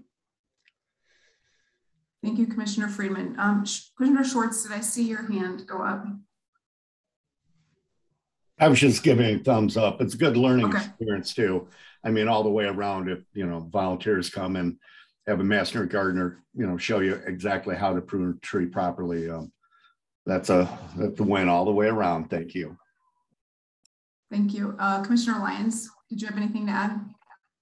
All for it. Win, win, win. All right. Looks like you have unanimous support, Michael, or excuse me, Mr. Cardus, to explore a partnership with the city and MSU Extension. Hopefully this lightens the load for staff in 50 years when these trees are massive. Thank you very much. And we will get back to you with what becomes of the effort to cooperate with them. Thank you. All right, moving on. Agenda item C, discuss scheduling general fund work session for city commissioners. Mr. Cardus. Thank you, Madam Chair. So staff has completed the general fund budget recommendation for this coming fiscal year. So it is time for you as a commission to schedule the time that you would like to sit down and go over it with us. Mr. Cardus, could you please, since we have a couple new commissioners, could you please remind us how many meetings it usually takes to work through the budget and how long those meetings are? I know there's general fund and then there's other parts of the budget as well. Sure. So a lot of the process will depend on how much information you like or how much you want, or how comfortable you are through the series of meetings. So there's some wiggle room in how many it will take, but it's at least one for at least 3 hours on the general fund. And then there's another night of 3 hours on enterprise funds and special funds. And those are at least the base meetings. Then there will be regular commission meetings where they come before you for approval. Those usually, hopefully we've done the hard work by then, and those are just the administrative approvals for what we've already decided on. But if anywhere in there you wanted an additional budget meeting, we could absolutely accommodate that as well. But as a minimum, two 3 hour meetings, and then there's usually at least two readings of each in actual commission meetings. I would suggest we start by talking about when the final vote needs to happen and work backwards so we can think about when we need to start having meetings. Can you remind us when the final budget vote usually needs to happen? Sure. So there's an absolute drop dead deadline in September, but in general, we try to at least have the first readings done prior to the start of the fiscal year, which is 1 July. So we usually vote on it in June, right? One of the June meetings. Okay. Yep. We try to get it on at least one of the June meetings, and then usually the final approval is in July or August. But if we can get it done in June, that's preferable. It's all right if we do it in July and finish up in August. But as we start the fiscal year, the staff really prefers to know that we have at least a mostly approved budget before we start spending money. Thank you. Okay, so I would suggest that we keep in mind that we have at least two more city manager evaluation meetings. One is scheduled for April 11th. And I know that's a high priority for us as a commission to finish his evaluation. So I would suggest we finish his evaluation before we start the budget meetings, and maybe do the budget meetings, start them in May. I'm interested in what other commissioners have to say about that idea. Chair Newts, can I ask a quick question? Yep. I believe Faith has sent out a doodle poll already around one of these general fund meetings. Is that correct? Because I feel like I filled one out. Oh yeah, that's right. She did. Thank you. And that was in May, wasn't it? I think it was May. Yes. Yep. May. Okay. Synchronicity. Talk about being in sync with city staff.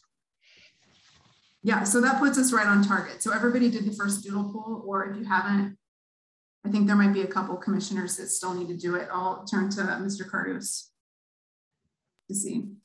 Yep, we're just waiting for a couple more commissioners to finish up the polls, and then we'll see if there's a consensus. It looks like it might be hard to find a appropriate time for everybody, but we'll wait until everyone's answered. That was actually the compact meeting. I think it wasn't actually the city budget, was it? Both of those actually have gone out. Yeah, we had Okay. to doodle poll on both. Okay, well, I'm one of the commissioners that hasn't replied then because I only remembered the compact. My bad, I'll go find it. Okay. Because So I believe then- the general fund meetings were evening meetings, if I remember correctly. Okay.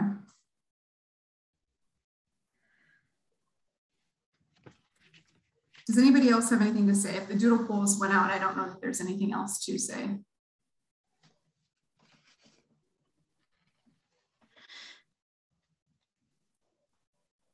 Commissioners, does anybody else have anything to say, or are you fine with just moving forward with the doodle polls for now? With that general timeline as a goal that Mr. Carter's laid out. Okay, I only see affirmative, and I would remind new commissioners and fellow former commissioners that this book has a section on the budget. And if you have questions, you can always reach out to Mr. Cardus before the fund meeting if you have questions about what this stuff means. It can be really helpful. And it won't replace the public, meeting, but it's a good way to learn about process if you have questions about process before we move into budget meetings. And if I may, Madam Chair. Please. And I will, you should see the draft budget from the staff sometime this week. It will come with the entire line item budget, as well as a city manager synopsis of the budget, and Paige helps me put that out. So it'll kind of give you an overview of the budget. I tried to provide you a brief that synthesizes a lot of it, but there is a lot of information. So if you have any questions, please come in. I will sit down and go through it with you as many times as possible. And when you ask me questions I don't know, we'll go grab Paige and make sure that any questions you have, we will answer. So you'll have printed versions for the commissioners, and then it'll be available online for the public to review as well. We usually don't publish the draft one until the agenda. Okay, great. But we will let you know when we get those in your box. I'll send out an email with the electronic one once we have printed them and put them in your box. Thank you. And then the draft agenda will come out, I'm sure, as soon as we get it, the meeting time scheduled. It won't be long after. Okay, great. Thank you so much. Commissioners, do you have any questions about the budget before we move on to our last two action items? This is going to be fun. We're going to have a good time going over the budget. And I'm being serious. It's always good meetings, the budget meetings. Okay, so let's move to the last two agenda items. We have action item D, discuss, approve, deny city, county, airport board, and commission guidance, involvement. Mr. Cardus. Thank you, Madam Chair. So this is an issue that you have asked for a little more information on as we move forward. We've had some conversations about the airport board, how it's set up, and how the city commission and the city staff interact with it. So I'll just give you a little more background to kind of, I think, wrap up what we've already talked about. And then really the question is, how do you as a commission want to move forward? I'll give you my recommendation as I turn it over. But most of the Joint Airport Board administration is either dictated by state law for a joint airport board, or it's dictated by the joint resolution that the city and the county passed. I will tell you there's some problems with that, and we do need to do some updating. One of the things that has not been done correctly is the airport board should have created their own bylaws. And while we have some guidance that reads kind of like bylaws, they have not made their own bylaws. So that's something that needs to be cleaned up. But before we put a lot of effort into that, my recommendation would be to get the compact done with the county and then rewrite the joint resolution as a chapter of that compact. And then we can very clearly state the overall guidance of both commissions before the airport board then goes on to write their own bylaws, because that's how the process should work. You and the county commission together in the joint resolution should set your guidance and your vision for how the airport board should work. And then they should write their bylaws underneath of that. And those bylaws should come back to both commissions for approval. And then once approved, those would be the guidance for them moving forward. So I think there's some things we can clarify in the joint resolution, that being one of them. But as it is written right now, the airport board actually has some pretty expansive authority. and that is allowed under state law. Everything is good as far as that goes. The composition of the board is laid out in the joint resolution, and it is 5 members, 2 appointed by the city commission, 2 appointed by the county commission, and 1 voted in from the other 4 members. So there is no, there's no room for a commissioner to actually be on the airport board as it is currently written. That can certainly change as you rewrite the joint resolution, but as currently written, the 5 members are not commissioners from either commission. They are citizens appointed by those commissions. That being said, practically, Commissioner Tinsley from the county sits in on those meetings, but he is not a voting member. So he does not vote on issues. And that is why a lot of the things that you would think come before you do not, because the board itself actually has the authority, and I'm going to read what the joint resolution says. They have jurisdiction over the planning, acquiring, establishment, development, construction, enlargement, improvement, maintenance, equipment, operation, regulation, protection, and policing of joint airports or landing fields. So that is what's within their authority right now. So that being said, most of the things they do will not come before either commission. Some things come before the county commission because they are the arm that actually executes the stuff, as far as they hold the money for the airport. They cut the checks when the airport does certain things. So some of the administrative stuff does come before the county commission, just because they're the ones that are managing that board as far as the joint board goes. And so they will see some things you won't see. But in general, unless there's a federal requirement from the FAA for the governing bodies to sign something, those are about the only things that will come in front of the governing bodies, either city commission or county commission, for approval. The other items that would be the bylaws, if they created them, those would have to come before you, and the budget has to come before you every year. So you'll see the airport budget in the budget we do. Again, the airport board develops that budget, the county helps them with that process, and then it just comes before you for information. And there are some limits on how much money they can spend without coming before the different governing bodies. But in general, they have some pretty broad authorities. So my recommendation would be to do just that, would be to finish the county compact and then put this on the list of chapters that we wanted to address probably sooner rather than later. And then once that is done, turn it over to the airport board themselves for to develop the bylaws and to get those approved through the different governing bodies. So that is just a quick synopsis of what we've kind of been talking about and where we're kind of standing. I think there is some confusion even among the airport board on what needs to come in front of the commissions and what doesn't. And I will try and work with the city members and try to give them some information on that, so they're comfortable too with what is happening. But other than that, I will stand by for questions. I'm going to start off with a question. Mr. Curtis, so when you're talking about who administers funds and does the administrative part of the board, is that in the resolution then, or in the compact that spells that out? I don't think it actually is. I think that's just kind of how it's defaulted. My guess is, I don't know if we flipped a coin for the library board versus the airport board, but the city does those administrative functions for the library board, and the county does those functions for the airport board.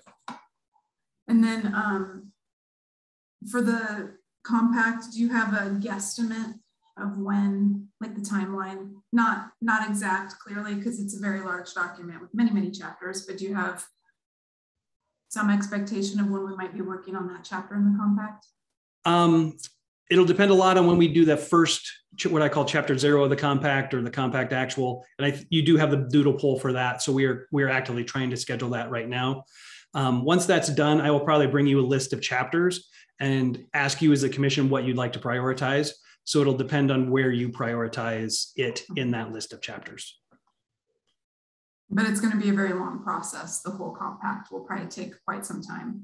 The whole compact is probably going to take it'll probably take up to a year to get all of the chapters written. I've tried to pre-write some of them so that the staff work is done, but some of them are going to require some, I think, so a lot of thought as far as the philosophy behind how we want to do things as we share authorities and responsibilities with the county. Thank you. Other commissioners, do you have questions? Chair Newt. Yeah, Vice Chair Kale. The question about as we work through the chapters and work on them and approve them, are they not officially approved and in working order until we approve the entire compact? Yeah, Mr. Curtis. Thank you, Madam Chair. And I will correct myself. I have it open, and it does actually assign the treasurer of Park County to be the sole custodian of the joint airport fund. So it is in the joint resolution that they will take care of the money. As far as when it's effective, the most important part is that first chapter 0 or whatever, that sets the fact that you can have chapters. And once that is passed, each chapter is individual and standalone. So as soon as that chapter is passed, it is effective, and it is and will remain effective as stated inside itself as far as how long it lasts. Okay, thank you. Yeah, I guess I have a comment too, and I don't know if this is the time for that. But I think that we need to definitely tighten up that chapter around the airport board. I think there's a lot of confusion. I think that there's things going before the county commission that perhaps shouldn't, if we're not seeing it, they shouldn't be seeing it either. And it doesn't have to do with dollars and cents. So I think this is like of the utmost importance that this comes before us as soon as possible and we get working on it. Thank you, Vice Chair Kale. Other commissioners?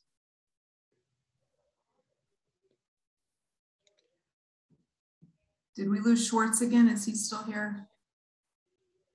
You might have lost him again. I'm here. I just keep getting freezing. I'm just going without the video, see if I can hang in there. Okay. I just want to make sure you get a chance to chime in too. Yeah, no, thanks. Yeah, no, I agree with Commissioner Kale. Yeah. And it's nice to know we can work chapter by chapter and improve in that way. That's what I was hoping we could do as it is. Okay, thank you. I yield. Thank you. And then Friedman and Lyons, do either one of you have comments you'd like to make? No, the only comment I have is I'm consoling my wife today because she's a Tar Heel, and North Carolina lost by 3 points last night. So that's the big news here. Fantastic ball. If anybody's involved with basketball, it was quite a deal. They did beat Duke, which is great. So I yield. Commissioner Freeman, you know I did my postdoc at UNC. All right, guys, let's stay on topic. Let's talk about the airport process here. That's done. Commissioner Lyons, did you have anything you would add? No. So I'll say, I think that the process that the city manager has laid out makes a lot of sense. I like starting big and narrowing in, starting with the compact chapter and then honing in towards an updated joint resolution. So I think that's a good process that he's laid out for us. I think that this is administrative. We don't need to open it to public comment. Is that right, Mr. Carters? Okay, but we still need a motion and we need to vote. So does anybody want to make a motion about the process as it's been laid out by Mr. Carters?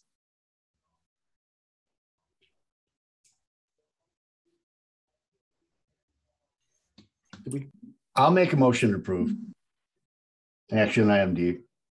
I'll second. Is that enough for you, Mr. Carters? Is that specific enough? Or do you need us to be more specific with? No, as long as your intent is that I continue to work it through the county compact process, that's enough for me. I would say that I would interpret that that's the intent. I'm looking to other commissioners to disagree with me if they, all right, so everybody's in agreement, it looks like. So motion by Schwartz, second by Kale. Roll call, please. Chair Newts, or Yes. excuse me, Chair Newts. Yes. Chair Kale. Yes. Commissioner Freeman. Yes. Commissioner Schwartz.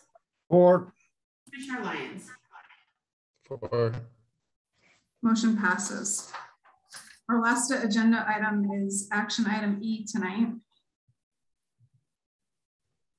It's to discuss notice from MMIA regarding discontinuation of insurance coverage for Livingston City County Library. Mr. Cardus. Thank you, Madam Chair. So you'll note that this item is discuss only. I don't think I'm ready to give you a recommendation on what to do at this point, and I don't think it's required that the commission act at this point, but we did want to get it into a meeting so that you were notified of what the issue is and can start thinking about how we'd like to move forward to it. On just last week, we received a memo from MMIA. If you're not familiar, that's the Montana Municipal Interlocal Authority. They are our risk pool.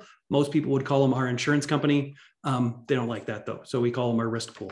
But they do our liability insurance, our property insurance. Our health insurance goes through MMIA, and they are specific for the cities in Montana.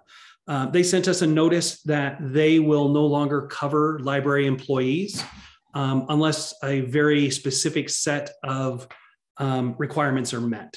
So we talked a little earlier that the city does the administrative work for the library board. We technically have a city county library that is funded both through voted mill levies and standard mill levies that the city and the county put forward. But the employees per state law work for the library board.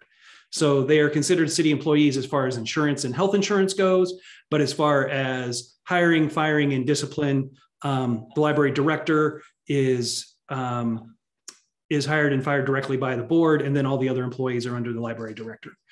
So MMIA has decided that is too much of a risk for them, as they are insuring employees that are not actually under the authority of the cities that they are there to insure.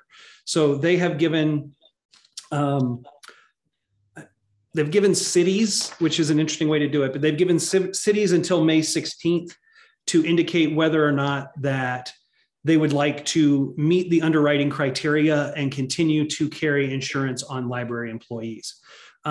While the notice goes to cities and the cities have to respond, I think in all honesty, this decision is really the library board's decision, because I will read you the criteria that the library employees must meet to be insured through MMIA. So they must be employees of the city or town. They must adopt and adhere to the city or town personnel policies. They must allow input and authority by the city and town for personnel decisions such as hiring, termination, discipline, grievances, ADA, harassment, prevention, and safety. And there must be an agreement between the city and town and library that incorporates all of the items above. So that fundamentally changes the relationship between the library and the city. The library is fairly independent at this point. While they have adopted the city employee manual and we provide payroll and HR services to them, the exception of the personnel policies are that they do not fall under the authority of the city manager. So this memorandum would require that to change. And while the library board would still have authority over their budget and they would still have input into personnel items, it basically shifts most of the responsibility and most of the authority to the city and away from the library board. So that's a significant change in how things operate. It's a May 16th deadline to give a notice of intent if we plan to ask for the library to be insured under those conditions. And if not, coverage effectively ends for the library on July 1st. So they are on a very tight timeline as far as their ability to find, I guess, alternate arrangements if they wish. Now, they certainly can, as a library board, decide they do not want to use the city, and they can go out on their own for any kind of insurance they wish. They have the authority to hire and fire employees. They could hire an accounting firm instead of the city to do payroll. They could become completely independent and divorce themselves from the city as well. And that is an option that they have, before them. So they're going to have some significant decisions to make over the next couple of weeks. I guess they have almost a little over a month to decide. We will put this on our first meeting in May. So it won't be on the next meeting, but it will be on the following meeting. As far as whether or not we are going to send a notice to MMIA that we intend to ensure the library employees are not. So in the meantime, obviously we've sent this notice on to the library. The library board will work through it on their end. I think the state library service is working through it as well and trying to determine if there's a different solution that they can negotiate with MMIA. So all that will be going on in the meantime, and I will try and bring all that information to you and send you updates in the meantime if we learn anything. But I just wanted to put that issue out there for you so that you had the information, you knew what was coming. Again, I would suspect that we will, in large part, go with what the library board would like to do, but that really is, I guess, if they wish to continue with the city and we agree that we're willing to accept that risk also, then we could go along with them. You do as a commission, even if they want to continue, you have the authority or the right to say, no, we are not willing to take that risk and we do not want you under us on our insurance. So that will really be the question put before you is if they don't want it, I think it's a fairly easy decision going ahead, then we don't need to worry about it. If they do want it, then the decision for you is, are we willing to take that additional responsibility, additional staff commitment, and additional risk as we move forward into the new year? So I'm happy to answer any questions on that, but we do have limited information at this time, but I'll be happy to tell you everything we do know. Thank you. I'm going to start right off by disclosing that my husband's the library director, so I won't be commenting on this. But commissioners, I would welcome you if you have any comments or questions. Just let me know and you can have the floor.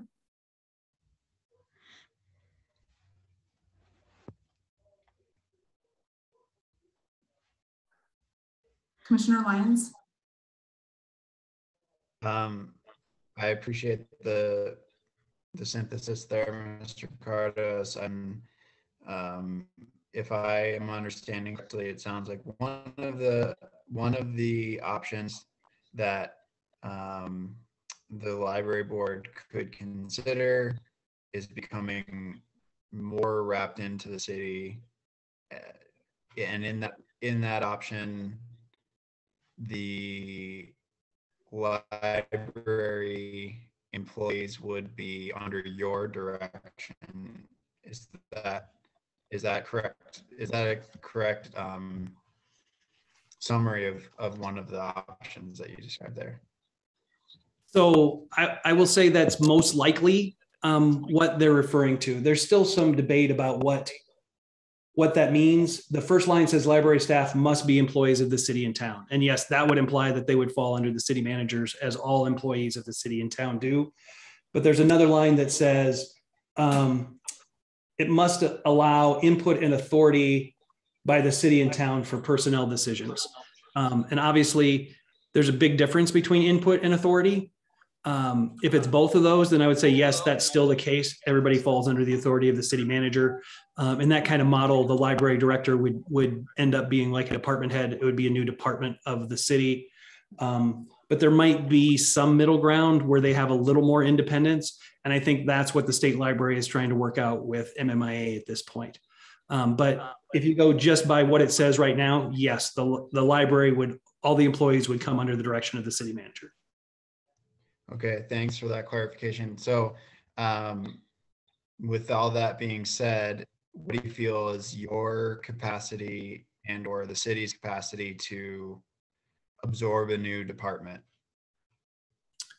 So that's a very interesting question. In some ways, it won't be a huge lift for the city because we already do many of the functions.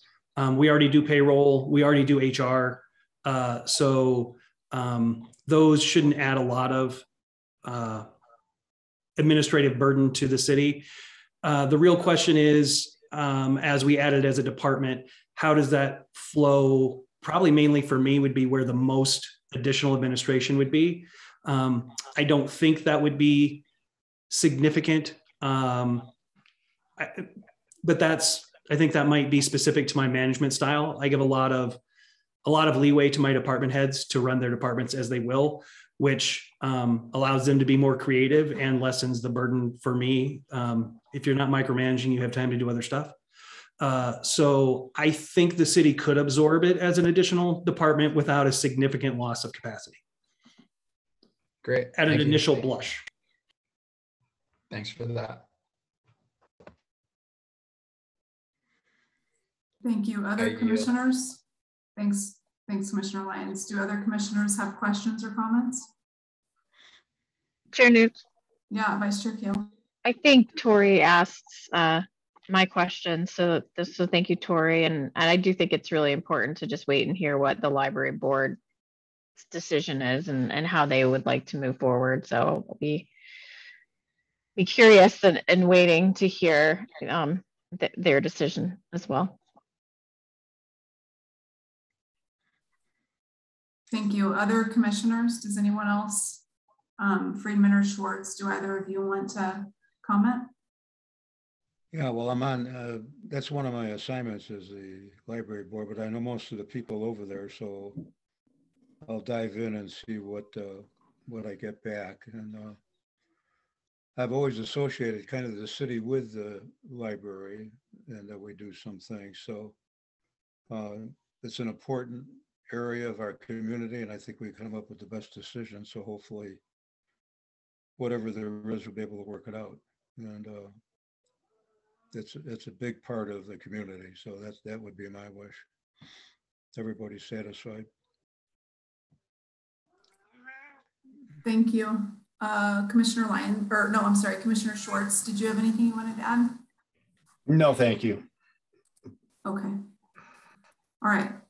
So I think there's nothing else to say on that. You don't need any feedback from us. Is that right, Mr. Carter? So just carry on.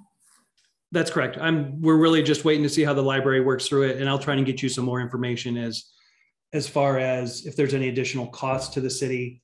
But I'm assuming we can use that the library fund will still cover most of the cost of the library employees. So if there's any change to that, I will let you know.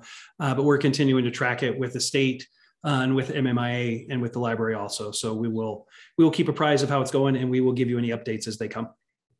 Thank you. All right, so we'll move to our comment portion of the evening, and we'll start with city manager comments. Mr. Cardus. Thank you, Madam Chair. So I will just give a couple of short plugs and let you move on. If you didn't see the newspaper today, please give the front page a check out. It's showing some of the new capability we have in our ambulances and with our paramedics. Pretty much the only EMS service in the state that has this capability right now. So it's just another example of where we are exceeding what people would expect out of a town our size. And I'm super happy that we are able to do that. So give that a read. The paper did a good job of covering it. Additionally, just another plug that if you are listening tonight and you want to be on a city board, there are several openings. Those are advertised on our webpage. So if you'd like to be involved, please reach out and we will let you know what's out there and help you through the application process if you are interested. And other than that, I will bid you adieu. Thank you. Next up is Commissioner Lyons. I don't have anything. Thank you all for an engaging discussion this evening. Thanks to the public for attending and enriching the engaging discussion. I know that I appreciate it, and I think the whole commission appreciates an engaged constituency because we work for you and we want to hear from you. So thanks, everyone. Thank you, Commissioner Lyons. Next up is Commissioner Schwartz. It's been long enough. I have nothing we're sharing. Thank you. I yield. Thank you, Commissioner Schwartz. Commissioner Friedman. Yeah, I feel the same way. Good meeting. We've got some pretty hot topics to think about, and we've got a good group to think it through. So looking forward to that. So I yield. Thank you, Commissioner Friedman. Vice Chair Kale. I have nothing this evening. Thank you for a wonderful meeting. Thank you. Thank you to Michael, Mr. Cardus, for sharing the board assignments. There's a lovely Facebook post with a nice chart that lays out the openings. In addition, I believe the Facebook page, the City of Livingston Facebook page, is listing a lot of job vacancies right now too. So there's some good opportunities to be involved in local government. And I just wanted to highlight a couple things that came up tonight that I'll be putting on my commissioner list, my personal commissioner list, for us to hopefully discuss in the future. One was the path on the north side, the alternate plan that Mr. Cardus offered this evening. It'd be great to see if there's a way to mark that public right of way and give people another access point to safely come down off the north side. I also wanted to highlight something from a staff report in one of the ordinance tonight that where Matthew clarified that the city has no water course or riparian setbacks or protections. So that might be a policy that the commission might want to entertain in the future, is thinking about extra layer of protections near the Yellowstone River, which I believe the growth policy would also support a conversation like that. So I just wanted to put that on there. Otherwise, thank you so much, staff, tonight for the scurrying you did on that break to help get us solid answers to our questions before we voted. I really appreciate it. I know it's hard when we put you on the spot like that, and I appreciate that you were able to round up some information for us on the fly. Super helpful, so thank you. Otherwise, thank you, commissioners, for a nice balanced discussion. I appreciate that you're all speaking up and speaking out during these meetings. That's all I have. So, do I have a motion to adjourn? So moved. All in favor, say aye. Aye. Aye. This meeting of Livingston City Commission on April 5th, 2022 is adjourned at 8:31 p.m. Good night, everyone. Thank you. Good night.